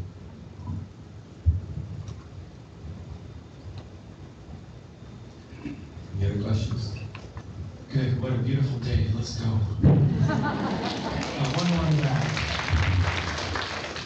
What is the ratio of male to female? Is it more prominent in males Parkinson's, or is it non-discriminatory? Maybe a very, very slight trend to more men than women, but it's subtle. It's not much. Real quick, I just wanted to show you guys, this is something, some of you may be hearing about this soon, the levodopa pump, UOPA. So this is a new treatment for Parkinson's disease that's available. So I had a little pump here. If anyone's interested, I can show you afterwards. But this is something we're going to be seeing more down the road to allow us to treat Parkinson's. And right now, I've been steering my patients that aren't candidates for the deep brain stimulator for a treatment like this. So it's something that's kind of just got approved here in January, new on the horizon. And I'm wearing it up here right now to show you. It's not self-contained. Like the brain stimulator is all self-contained. You have to kind of wear this thing. So it's not, ideal in that sense, but hopefully it will get smaller in the future. And I just thought, since I finally got one of these in the mail yesterday, that I need to share. What else will it infuse? That's not supposed to infuse anything else. I'm sure your surgeon will figure something out. Well, thank you all for coming today. I hope you have a good weekend. Thanks so much.